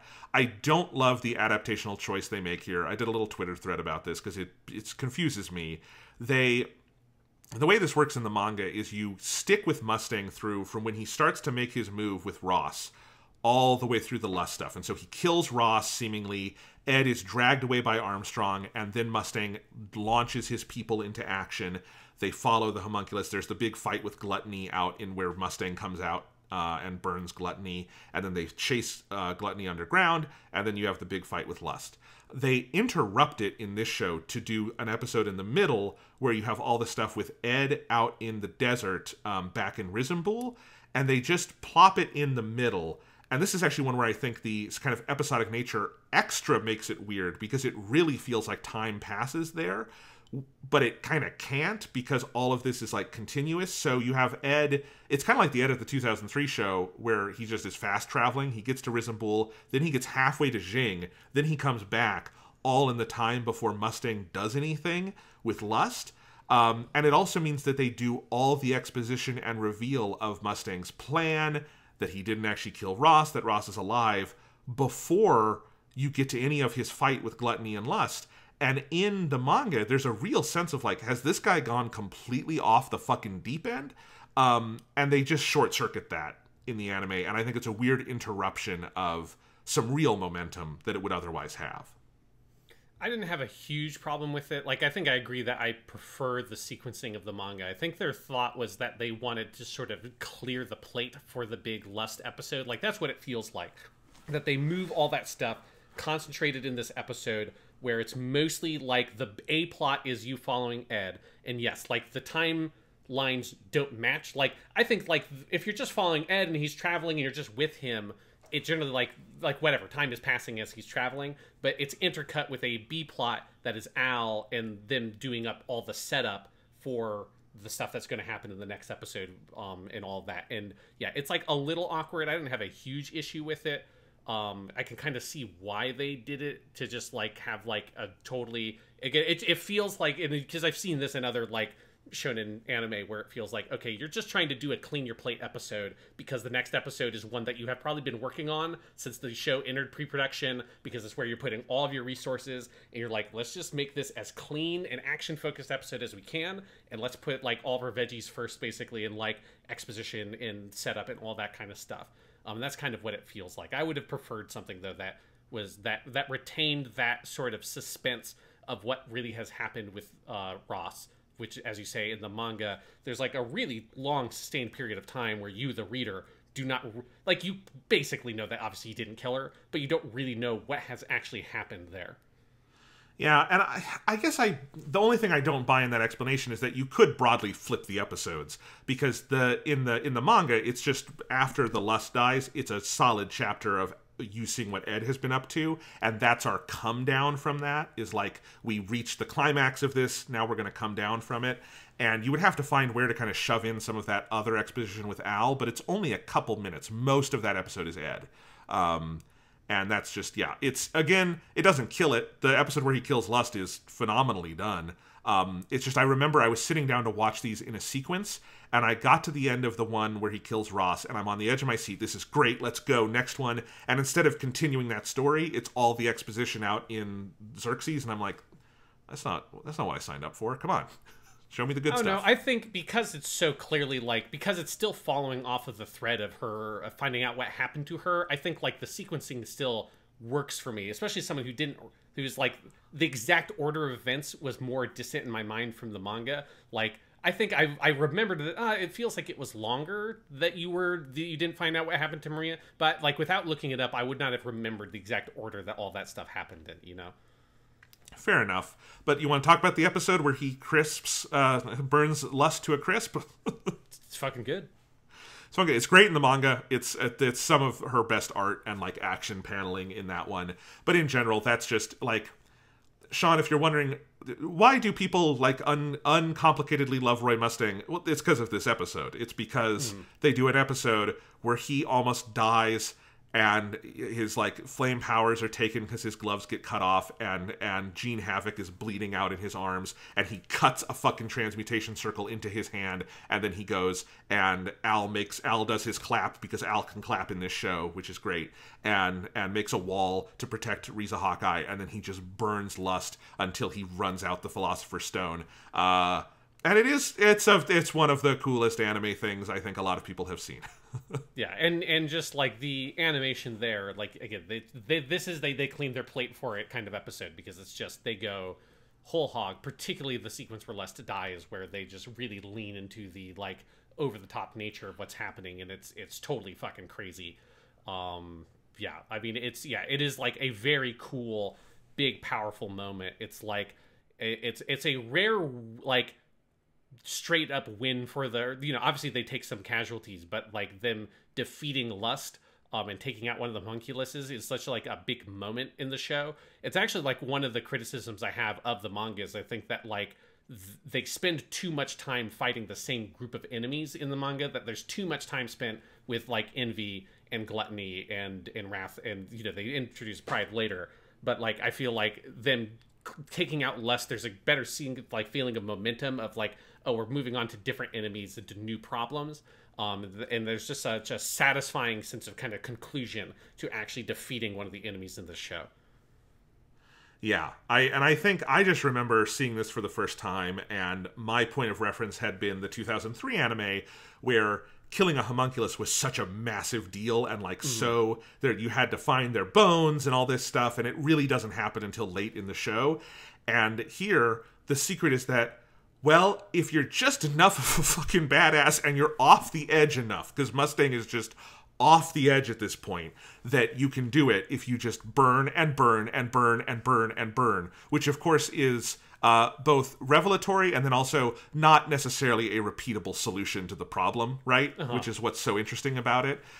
Because, yeah, they win. They come out pretty fucking battered, and Havoc has lost his legs and all of that. But they did do it, and it opens up a lot of stuff for the second half of the show. And it's just cool as shit. Yeah. I think there's something about it that's so interesting, of like how much it accomplishes and how little it accomplishes at the same time that they defeat Lust. It's one of those things where you kind of, you know, you realize this is such a like bigger thing than any of them that they're like stepping into, because this is when it starts transitioning more into this phase of, okay, now we're going to start learning about how deep this rot goes, and it goes all the way to the core. That's one of the best structuring things I think happens here in manga and anime, is that you have this one where they do get a victory. Now they Havoc gets hurt and all of that, but they figured it out. If you do your brute strength, they can kill these homunculuses. And so the next arc is them going on the offensive, with them trying to capture Gluttony and all of that. And that's an arc where they lose. They lose everything. They completely get fucked up. Lan Fan loses an arm. You know, Lin is turned into greed.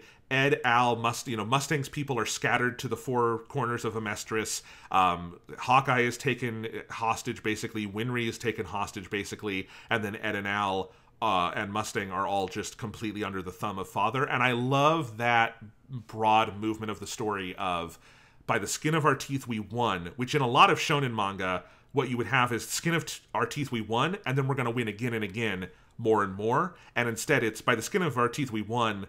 Oh, and it didn't fucking matter, because killing one homunculus just doesn't count. And when it comes to the person we actually need to beat, we literally can't lift a finger against him, and there's nothing we can do about them. They are so confident that they will just tell us their plan and then say, go live in the world, ants. I think it's very good.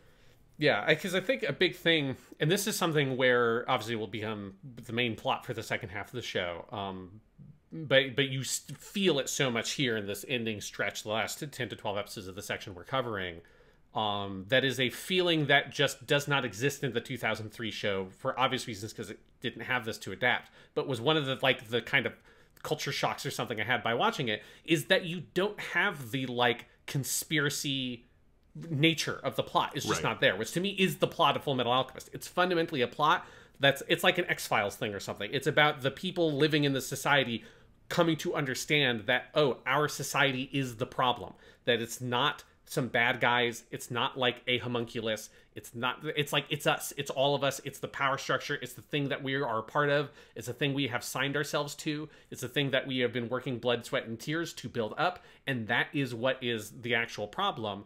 And because we exist within this problem, we can't do anything about it because it controls us. And that's like the revelation of the midpoint of the show.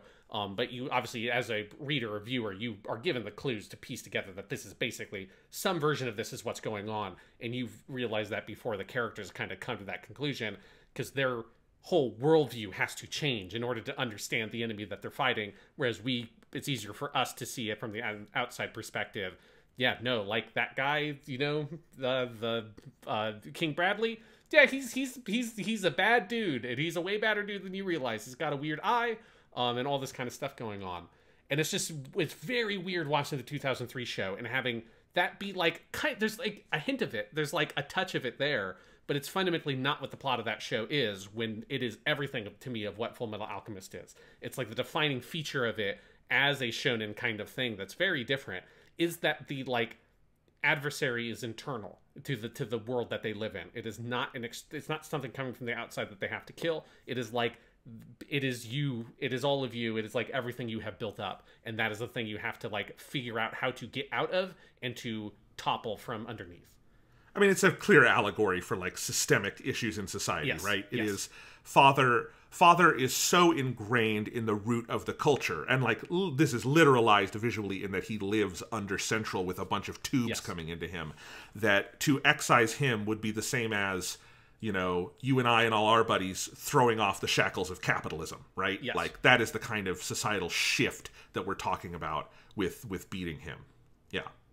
Yeah, and it's a very powerful moment where here at the midpoint after defeating Lust, that like you get that full turn and you see how much like it's less that you see it, because again I think the viewer kind of understands it by this point, but it's seeing the process by which the characters have to come to the realization of how impossible the enemy they're fighting is, because all he has to do is just say, oh, all of your men, everybody, oh, they get scattered to the four winds because they're soldiers. Like, you say he holds Winry hostage, in which he does more literally a little bit later in the series, but, like, he doesn't have to hold her hostage because she lives in the nation.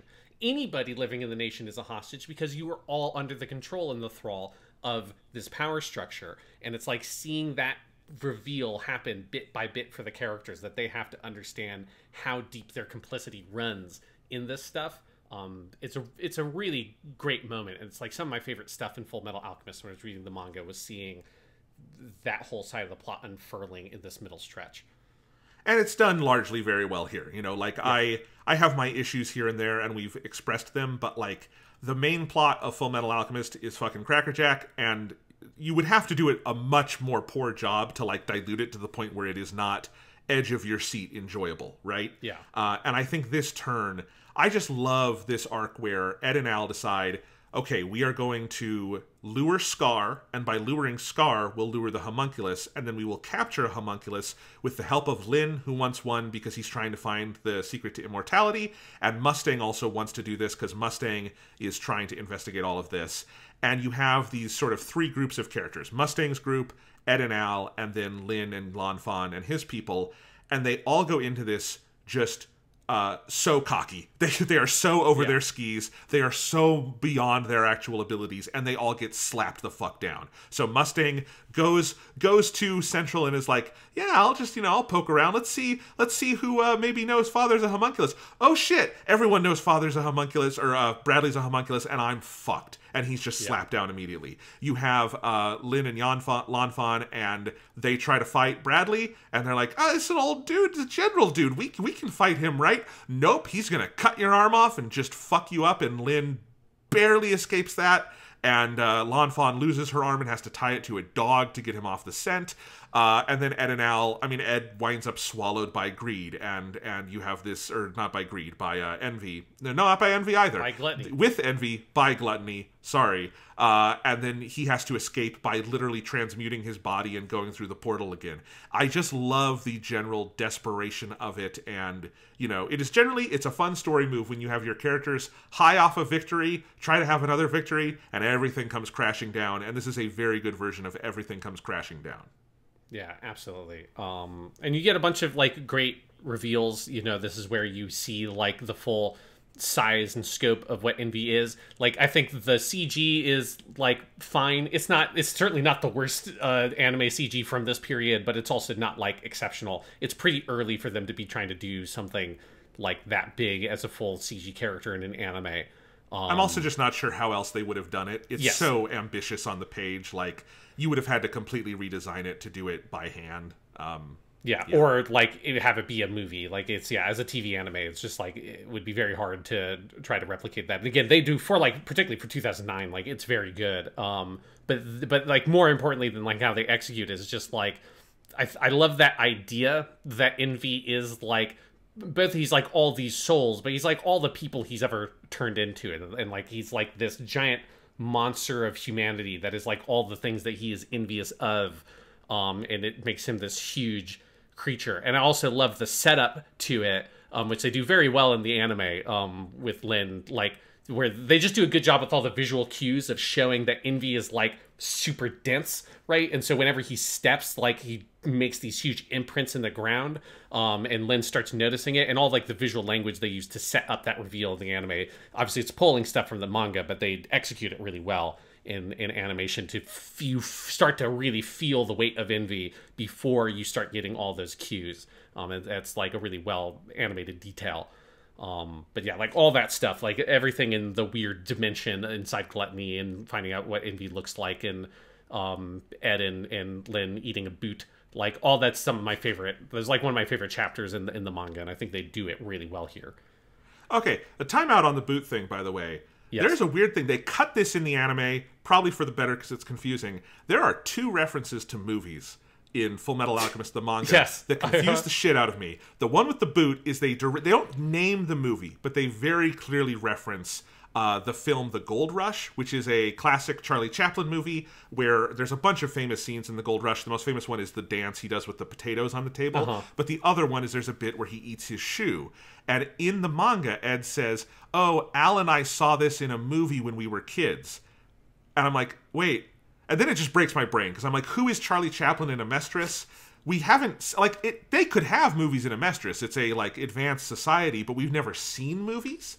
And then there's an earlier one that is The Fly. They reference The Fly. Now, we don't know if it's the original Fly or the David Cronenberg Fly. I like to imagine it's the David Cronenberg Fly because that makes me laugh harder. But like, they have seen The Fly. And because that's when they're kids talking about human transmutation, and that's what they're just like, oh, like, what if a fly gets into the circle or whatever, something like that. It's like, yeah, and I had the same reaction of like, oh, did they, like, particularly because it's like, okay, sure, they have movies in this world. Where are you going to see these movies? Like, we've seen Reasonable. Like, where did you take family vacations into Central where the movie theater is? Like, you're in some weird backwater, no fuck off county. There's no movie theater here. Here's my theory, and there actually would be precedent for this in Japan. Arakawa would probably know about it, being where she grew up. Is that, well, she'd be a little, I don't know if this was still happening when she was a kid, but touring theaters where people would, this was very big in Japan in the, like, pre-war era, is you would have companies that, like, literally brought a screen to a small town and set it up in the town square and charged everyone a nickel or the equivalent to come watch the movie. There's not a huge history of that in America. A lot of other countries have that. If you watch the movie Spirit of the Beehive, which is set in, I believe, Spain, a big plot point is that it's a small town and the little girl in that movie sees Frankenstein, the Universal horror movie, when there's a tour that comes through, and like literally a guy in a cart like brings the screen out and they project the movie. I like to imagine that there's someone who did that in Risenbull, and like literally the cart came through town and Ed, Al, and Winry ran out like they're getting ice cream or something, and they went to see the movie, and they saw David Cronenberg's The Fly. Yeah. The best part of that is imagining someone, dude, like, you'd get fucking run out of town. You show up, it's like everyone, all the parents are just like, what the hell are you showing our kids? Jeff Goldblum vomiting on his food to eat it and pulling off his fucking fingernails. Jesus Christ. Yeah, no, it's an amazing little detail. I understand why they cut both of those lines for the anime, because it is just, there's this little bit of an existential crisis that you're thrown into when you hear those lines. Yeah, it's made even weirder when you had the movie for the 2003 show have Fritz Lang in it as a character in our world. Is like, that somehow makes it even more confusing. Like, did they alchemy like David Cronenberg's The Fly from our world, and in this universe did our world lose that movie because they somehow used their alchemy to steal the energy of David Cronenberg's The Fly to summon it? Yes. But getting back to the main plot, I love the whole section inside of Gluttony, and then how that, culminates, which is the reveal. They go through the gate again, and Ed's theory is proven right about Al's body. This is something, the 2003 show works itself into such incredible knots to figure out the logic behind, like, the gate and the bodies and all of that, and it winds up with an explanation that makes variable sense, to be charitable. It makes sense, it just doesn't fit, we might say, the world of Fullmetal Alchemist. Yeah. Well, and it has elements like the deaths in our world fuel the alchemy of a mistress, which it just can never deal with because that's too weird an idea, right? Yeah. I've always loved the elegance in Brotherhood and in the manga of the explanation of there is this other being that is like truth, that is like the mirror image of you. It's like always voiced by Romy Park because it's like Ed's other self. And so like when Ed loses his legs, or his leg and his arm, they are on truth. And so Al, because Al lost his whole body is over there. But because they're brothers and they use their blood to make the human transmutation, Ed has a connection, and that is how Al's body is being kept alive. And also the implication is that it's why Ed is so short, which is a phenomenal continuation of that joke. Yes, and why he's constantly sleeping in the background of scenes, which I'm sure that was like a thing that she thought of later. Like, I can't imagine that was the thing that she intentionally set up. It has the feeling of I do constantly, of like maybe someone like her editor pointing out like, you're constantly starting scenes with Ed waking up. It's like, it's just like a fun way to start a scene when you cut to the characters. It's like, but I can put that in as an explanation. Yeah, so I love all of that. I just think it's like, and then also I love the entire stretch where you have Ed dig up the body of what they transmuted, and he realizes this wasn't anything. This was some random body we created. And then he finds out Izumi, same thing with her baby. And so it's just literally impossible to bring someone back to life. It cannot be done. And because of that, it has these big implications. And also the amount that they gained from the door of truth is commensurate with what they gave up. So Al learned more because he gave his whole body. And all of this then, I think, comes into play at the actual ending of the series, where it's all so well set up that I think they're able to do something very elegant with the final act of the show and how Ed ends this. I don't want to be, just in case people haven't watched the second half, but you know what I'm talking about. Yeah, and I just really like all the sort of metaphysical nature of how truth and the doors and all that works here. Again, it's a criticism I had of the 2003 shows. It goes out of its way to try to literalize so much of that stuff and having it be like a literal physical trans-dimensional gateway rather than it being like a conceptual gateway, which is much more of what it is. Like, obviously they're able to sort of move through these sort of like conceptual spaces through the gateway, but it is not meant to be like there's actually like a door that you physically summon into the actual real world. It exists in some other kind of, mental plane. And I like that explanation. I really love the revelation that they have of like what they were trying to do was impossible. There just is no way to bring someone back. They got a bunch of calcium and carbon and shit, and they put some drops of blood on it, and they transmuted it into like a body. Yeah, but like you can't make that person. You can't. What are you what physical reagents are you using to try to transmute into their soul? Like, there's no way to do that. You can't quantify what a human actually is. You can just make a body out of parts, but that's it. And I think that's like a good narrative idea that also helps like shift the story. It's one of those things of like where the 2003 show is stuck in the cycle of guilt for an entire 50-episode show, which I think was like a bit too much for that show.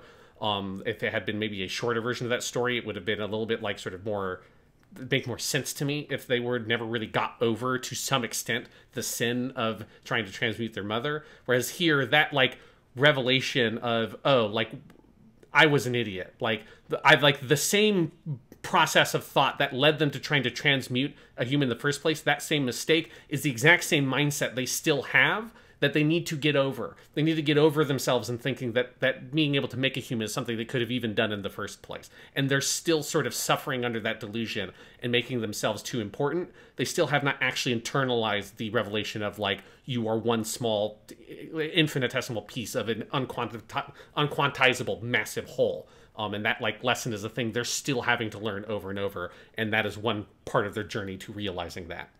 And another piece of great narrative structure there is that is a huge moment of maturation for Ed, in that he goes out to Xerxes, he sees more of the world, he comes back to Risenbul, he confronts his father, who we know from the fullness of the story Hohenheim is a good man, but Ed has every reason to hate him for what. Yes. Yeah. You know, he doesn't. You think Goku's a bad anime father? Wait until you met Hohenheim. Exactly. But, like, and honestly, his hatred is honestly, it's almost mature in that, like, you removed yourself from my life, I'm not letting you back in. But he goes through that, he goes through digging up the grave, which I've always found fascinating. I feel like, because in the 2003 anime, he digs up his mom's grave to get the, like, remains to fight. Yeah. And in here, it's a similar idea, but it's done for such a different purpose. And going through all of that, and then talking to Al, and, like, giving this absolution to Izumi Curtis, who is his teacher, but in this moment he teaches her, kind of, and gives her this thing to, like, let go of that guilt, and she thanks him. And that is the moment when Winry looks at Ed and goes, oh, I didn't realize how broad his shoulders were. And this I know this is going to sound gender reductionist, but this is how you can tell this manga was written by a woman, is that the moment that the female main character falls in love with the male main character is because he grows up, is because he literally is a better, fuller, more mature human being. It's the first time she sees him as an adult, because it's the first time he is fully acting like an adult. And that is the moment where attraction takes root. I think that's one of those, Winry is a better written character than most women in shonen anime. That is why, right? Yeah. Yeah, and it's like, it's, you know, it's not like this is not a romance story. It's not a romance manga, right? But it does have, as is common in this genre, romance is like an element in there. And yes, this is like one of, if not the best, like executed one of those, particularly when it's not like a main focus. It's not part of the main plot of the story, when sometimes it can be more part of the main plot. But as something that's like a background element, that's an important detail in the relationships of some of the characters. Yeah, it's much better executed just because it just feels like it's a more mature take. It's just like, it lets it happen naturally and just follows along with it. Yeah, whereas like sometimes when you have your romance subplots in these kinds of shows, they can be very groan-worthy. And, you know, like Naruto. Naruto is a series that does not know how to do this at all. It's like, it's infuriating because you get brief glimpses of it and you're like, oh, can you do something decent with the romance subplots? It's like, no, I guess you can't. And Fullmetal Alchemist knows one of the best ways to do it is to not make a big deal out of it. And I think that moment is one of those moments you see it, where it's a very quiet moment. It's not a big joke. It's not a huge, like, world-changing revelation. It's her, like, her perspective on him changes slightly, and it's like an elegant little tiny moment that sets up, obviously, their relationship as it goes throughout the series. And it's just that, you know, Winry, I think, is fully interiorized in this story. And I think she has, you know, I think Arakawa is very careful to show that even when she is out of the story for stretches, what she does has value. She's often rush value doing important work.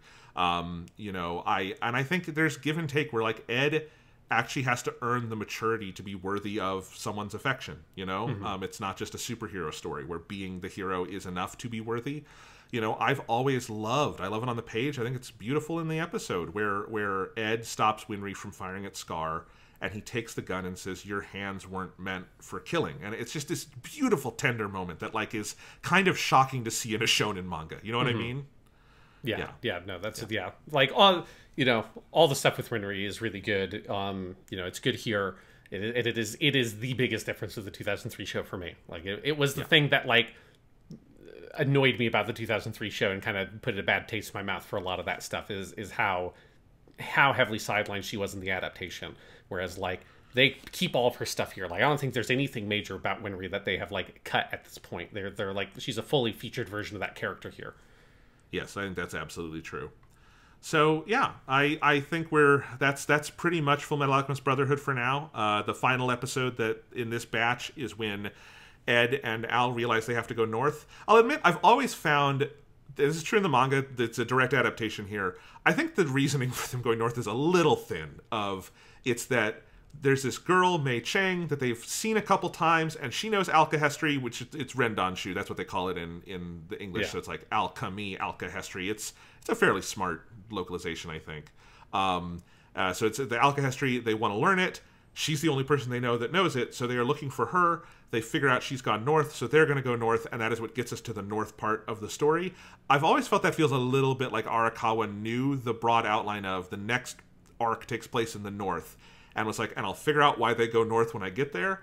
And I think it's just a little bit like, is that really the only way you can learn alchemy is finding this one little girl? It doesn't bother me that much. It's just one of those story things that I feel like if I were writing a story, that feels like where I would like, that's a connection that I didn't fully figure out, you know? Yeah, I think that's honestly a running thing with Fullmetal Alchemist is like the junction points between major story arcs often feel like kind of forced, which is of the sins of like storytelling, that is a pretty like low on the ladder for me. That's like if you gotta, it's the most notable one is Dr. Marco, which is the funniest. It's one of the most hilarious plot contrivances in anything I've ever seen. Is them traveling to Reasonable, stop it, like the train stops at a train stop, and Armstrong looks out the window and it's just like, is that Dr. Marco, the scientist, the other alchemist who fought with us in the Ishval War and then mysteriously disappeared and he researched the Philosopher's Stone? Is that Dr. Marco? And it's the first time you've ever heard this character ever be mentioned. And it's like, what? Let's go chase after him. And it's a hilarious plot contrivance. This one's not as ridiculous as that, but it is like, you know, it is a little bit silly. And it's also because, like, the Rin Tanjutsu stuff is also kind of red herring because it's not... This is one of those things where it's like, this is not a Battle Shonen show. If this was a Battle Shonen thing, really, the next arc would be about him going, and up in the north they would meet a new like mentor figure who was a master of Rentanjutsu and taught them that, and then he figured out how to combine it with his Renkinjutsu and made a Kamehameha, right? Like that's what this would be if this was a Naruto or a Yu Yu Hakusho or a Kimetsu no Yaiba, and Fullmetal Alchemist isn't really one of those shows. It just has sprinkles of those shows. So yeah, I agree that it is an awkward sort of junctioning point onto the next part of the plot. I mean, within that, though, there's a bunch of great stuff. I absolutely adore, and the anime has the benefit of voice acting here, General Grumman dressing up like a woman for his spycraft, which is great. He's very eccentric, as Mustang says. I love the scene with Armstrong in the library. I love Ed and Al going around with Al has a good normal drawing of Xiao Mei, and Ed has a crazy monster drawing of Xiao Mei, and it leads them to the actual crazy monster version of Xiao Mei, who someone just happens to have, and it just completely distracts them. Yeah. That's great. Yeah, this is a thing that the 2003 show didn't like nail about Ed's character. That is a very minor detail, but it's something I very like, and I like to have it here, is that everything that Ed makes is the most like 13-year-old boy hot topic ass thing he alchemies up. You know, all of his spears have weird skulls on them. I love the, like, he goes in, I forget, it's somewhere in like these stretch of episodes near the end where he goes and like fixes up a lady's like apartment, and there's like a fence that he fixes up, and it's got all these spikes and skulls on it, and she's just like, thank you, Mr. Alchemist. And that's one of those things that it's a very consistent thing about Ed, is that he has this very edgy 13-year-old boy sense of aesthetics. And a big moment for me where I kind of felt that the 2003 show wasn't really fully Fullmetal Alchemist to me was when in that story's version of the State Alchemist exam, he makes this giant like Christmas wreath or whatever to save the one dude who's gonna get crushed. I'm like, Ed would never make anything that pretty. Like, everything he makes is the most gaudy, ridiculous, ugly thing you've ever seen in your life. And it's like, It's just one of those things where, you know, that adaptation didn't have all that material to realize how consistent a trait that was. Whereas here, yes, it's the drawings, everything he transmutes, everything is the most ridiculous shit. And it's one of the funniest running jokes to me in the whole show. I mean, it's so, when you read the manga, you realize, like, oh, there's a very good reason why Hiromu Arakawa followed up big epic Fullmetal Alchemist with slice of life drama Silver Spoon, because she loves two things, which is silly comedy and cows. And there we go, because she's got cow drawings all over Fullmetal Alchemist, and so it's like, I'm going to make a slice of life anime or manga where I can draw a lot of cows and do a lot of silly shit, and it's, you know, it's great. Yeah, I haven't read a ton of Silver Spoon, but yeah. Yeah, a bunch of elaborate background gags, which she very much loves. It's great. As we're wrapping this up, there's a one thing I want to make sure I don't want to forget to talk about is there are a couple of like translation things I want to talk about, because you reminded me, because you mentioned the Rentanjutsu piece earlier, because we didn't talk a lot about some of the things they do, the sort of like common terms that they translate here from the Japanese that I think is interesting. One of them is, so Rentanjutsu, which they translate as alkahestry, which alkahestry is not like really a thing. Alkahest is like a fake, you know, because alchemy is obviously fake, but so alkahest is fake in the way that alchemy is, that people believe that it might have existed, but it was like a reagent that existed in alchemy. But what Rentanjutsu is it's just Chinese alchemy. It's like the version of alchemy of turning lead to gold and transmuting objects into different physical things that China has. And in English, you just call that Chinese alchemy. It doesn't have a special name. So that is the roadblock that the dub team or the localization team ran into. You can't call it just Jingyi's alchemy, or you'd have to rewrite the grammatical structure of every line that it's brought up in, because it's just not a proper noun in English. So I think it's like, I prefer the term Rentanjutsu. I understand why you'd want to translate it, obviously, but it is, you know, that's sort of like where that comes from. Another one that I want... Oh, yeah, go ahead. I just want to say, like, I understand. I think there's a lot of different options here, and as always, the Viz manga picks the worst one. So I will tell you all the Viz ones. Yes. Because Viz just always calls it the purification arts, which is so extra, and like it's so awkward in sentences. It's so many words. It doesn't like, I think alkahestry is probably the right call, because it preserves the similarity between Rendanshu and Renken, you know, Renken Jutsushi, Rendan Jutsushi, right? Like, it's alkahestry, alchemy. Like, it preserves the rhythm of the sentence and lets you know, oh, these are words with similar linguistic roots that describe different versions of the same thing. I think it gets it across to an English speaker. There's obviously never going to be a perfect one. That one makes sense to me. I think you could also leave it untranslated, because it is fundamentally a foreign word to them. But, like, you know, I think the alkahestry one was the right call. Going with just the purification arts is idiotic. And as Viz does this a lot with proper nouns, it's like it's too cute by half.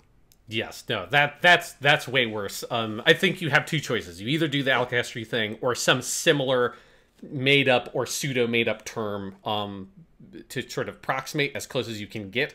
Which is what they do, right? They pick it because Renkinjutsu and Rentanjutsu, the only thing that's different about them is the middle kanji, which is metal or like gold, basically, for Renkinjutsu, and for Tan, I think it's like spirit or thing. I forget. I'm not super familiar with that kanji because it's more used in Chinese. But yeah, so like they are very closely related words, which is also how it's talked about in the dialogue. And so it's like, it's important to maintain some of that, or you have to rewrite the way it's referred to. But you could either just keep the Rentanjutsu if you really wanted to not translate it. I think you could do that. Or you do alkahestry. Purification arts is a weird bastardization approach. I don't know why you would ever do that. Another one that I think this is probably the most notable choice, because I think I get where it comes from, and I think there are advantages to it, but I also think it's maybe a bit heavy-handed, is them translating the term Daisoto as Führer for King Bradley. Okay, yeah.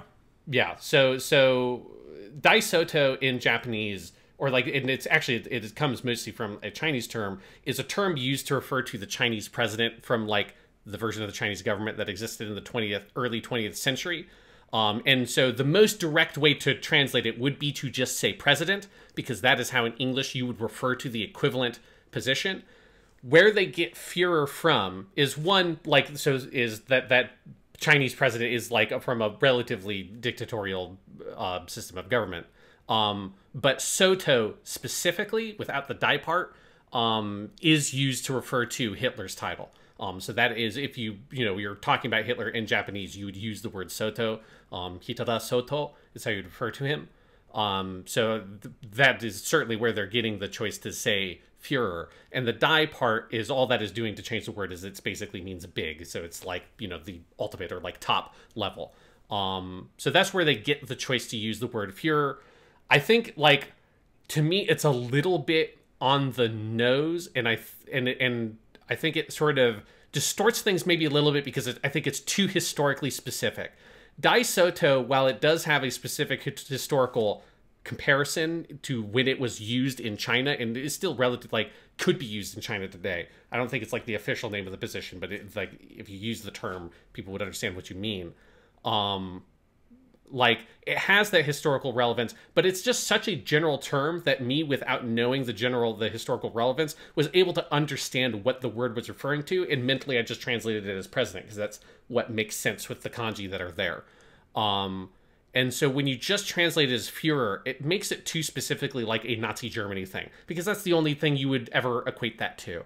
And I don't think that anything in Fullmetal Alchemist is meant to be particularly one-to-one with real-world stuff. Like, this is not meant to be the equivalent of Nazi Germany. It's not meant to be the equivalent of Imperial Japan or the equivalent of America, right? Ishval is not meant to be the equivalent of, like, Afghanistan or Iraq or the Middle East specifically, nor is it meant to be specifically the equivalent of the Ainu in Japan or the Native Americans or whatever, right? They're very broad, symbolic groups that are meant to make you think about any sort of imperial country or any sort of dictatorial or like militaristic country or any sort of marginalized population that has been acted upon violently by an imperialistic state. There's meant to be more general than that. So I think when you translate Dai Soto as Führer, I rub up against a little bit the use of that term because I think it colors the way you would interpret that too much, whereas president is a very generic kind of hands-off way to translate it and present it to the audience to put together that this is a militaristic, imperialistic nation similar to something like a Nazi Germany. But if you translate it as Führer, you maybe wouldn't think about, oh, it's also very similar to America. Yes. I've always wondered how much of this is because the first Fullmetal Alchemist thing localized in English was the 2003 anime, not the manga.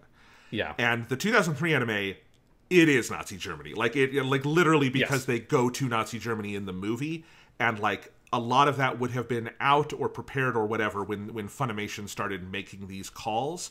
And I do think for the 2003 anime, there's a certain logic, because also, like, the setting is just much more clearly Germanic in 2003. It's more sort of neutral fantasy Europe in the manga. I think the 2003 anime much more goes to this is alternate world Germany. Again, do you want to hear how Viz does it? Because it's wonderful. Sure. Yes. What's the They decided not to decide, and they call him Führer President King Bradley. And he is always Führer President King Bradley. And sometimes I think they don't realize that King is his name. This is important. His Christian name is King Bradley. His first name is King.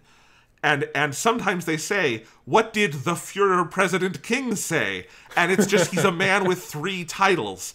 But even when they don't do that, it's always, hey, the Führer President came to see us. Whenever it's Dai Soto in the manga, they say fully Führer President. It's never one or the other. They just were like, well, we can't pick one. Let's do both. And so his title in the manga by Viz is Führer President King Bradley, which is a parody of itself, and I love it. That's amazing. That's so, like, again, it's just, you think that there are only like 2, maybe 3 options, and they're like, no, there's an infinite number of options of how you can do this. Let's just smash 1 and 2 together and make a new third term, Führer President. Viz is so good at some things in their manga translations. They are so bad at proper nouns. They have been since the beginning. Their Dragon Ball is a goddamn nightmare when they ever decide to fuck with something. Like alternately, like he becomes Hercule Satan and shit like that. It's just awful.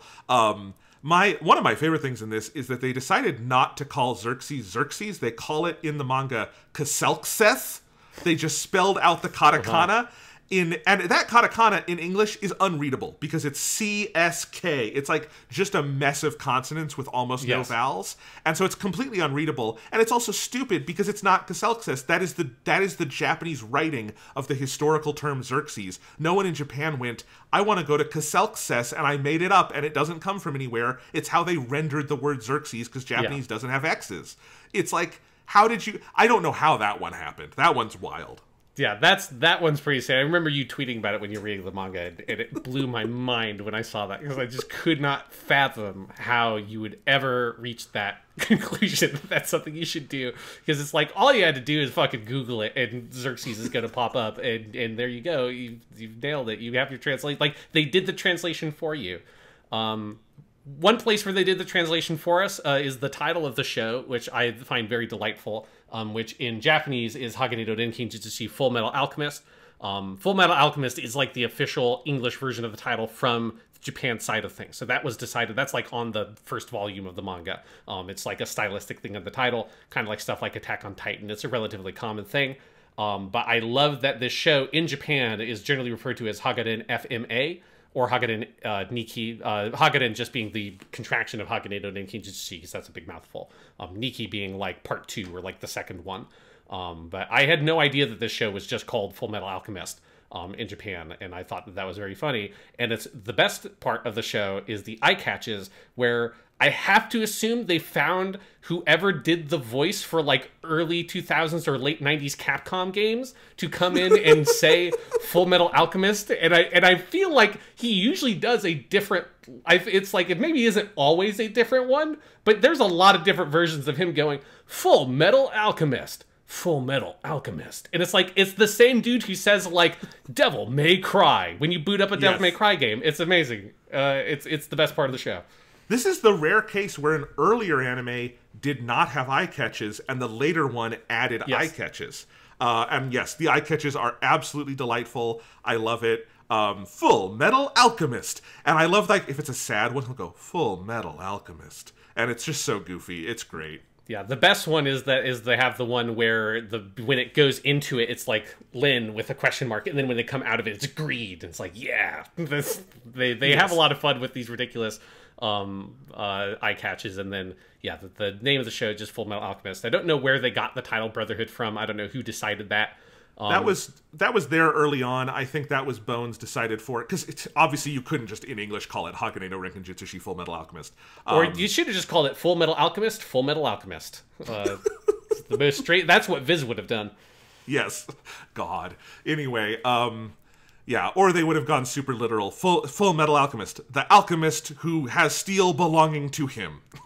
You know? Or they would have done like the alchemy master of iron. Fullmetal Alchemist is how they would have translated it, because that would be the literal translation of Hagane no Renkin Jitsushi.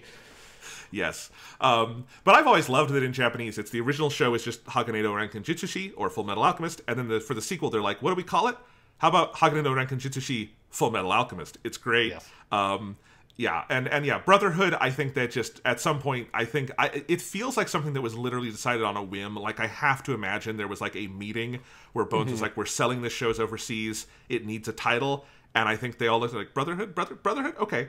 Even though people have pointed this out for many years, the 2003 show is more focused on the brotherly bond, and the 2009 show is more focused on the world. And so it would make more sense to swap the titles, but there you go. In English, it's called Brotherhood.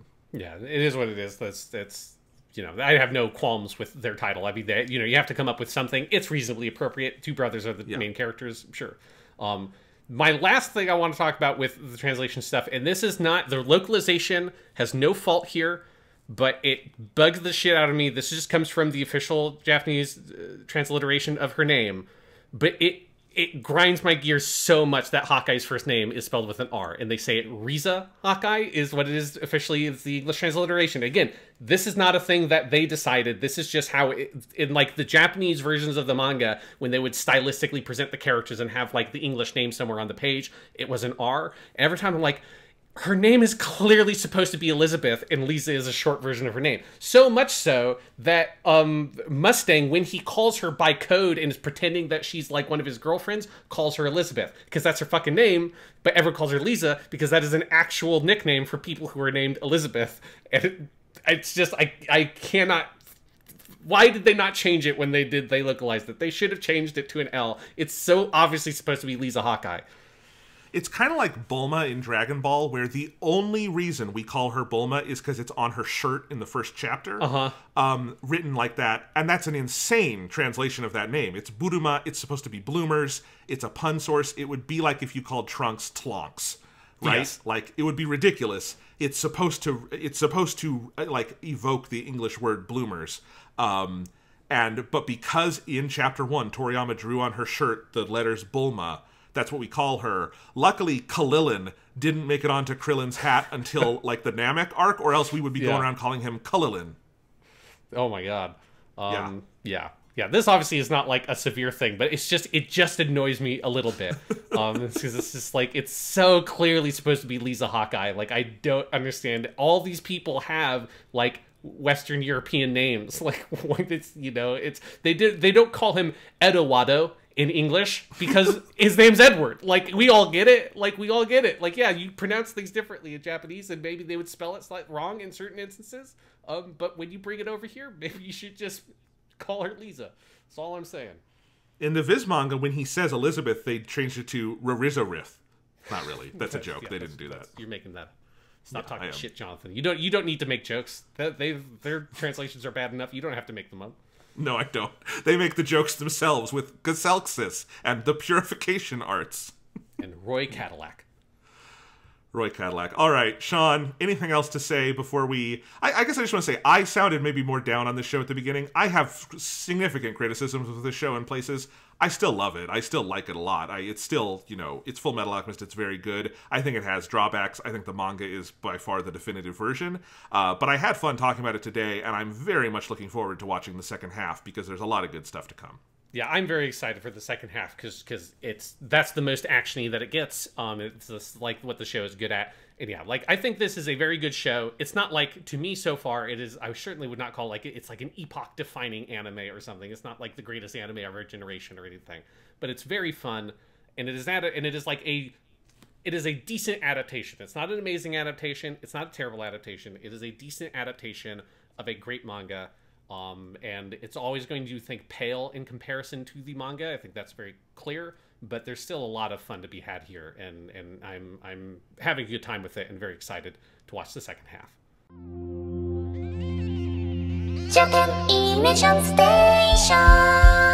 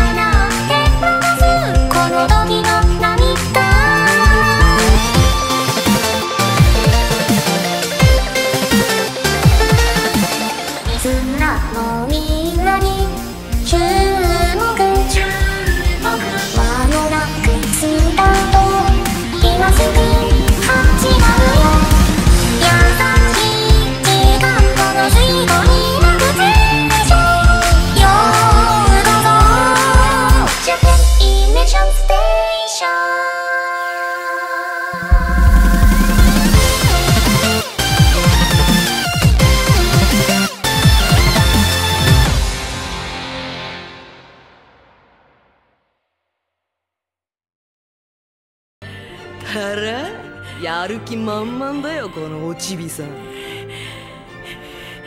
チビチビうるせんだよ。チビはチビだろおちびさん。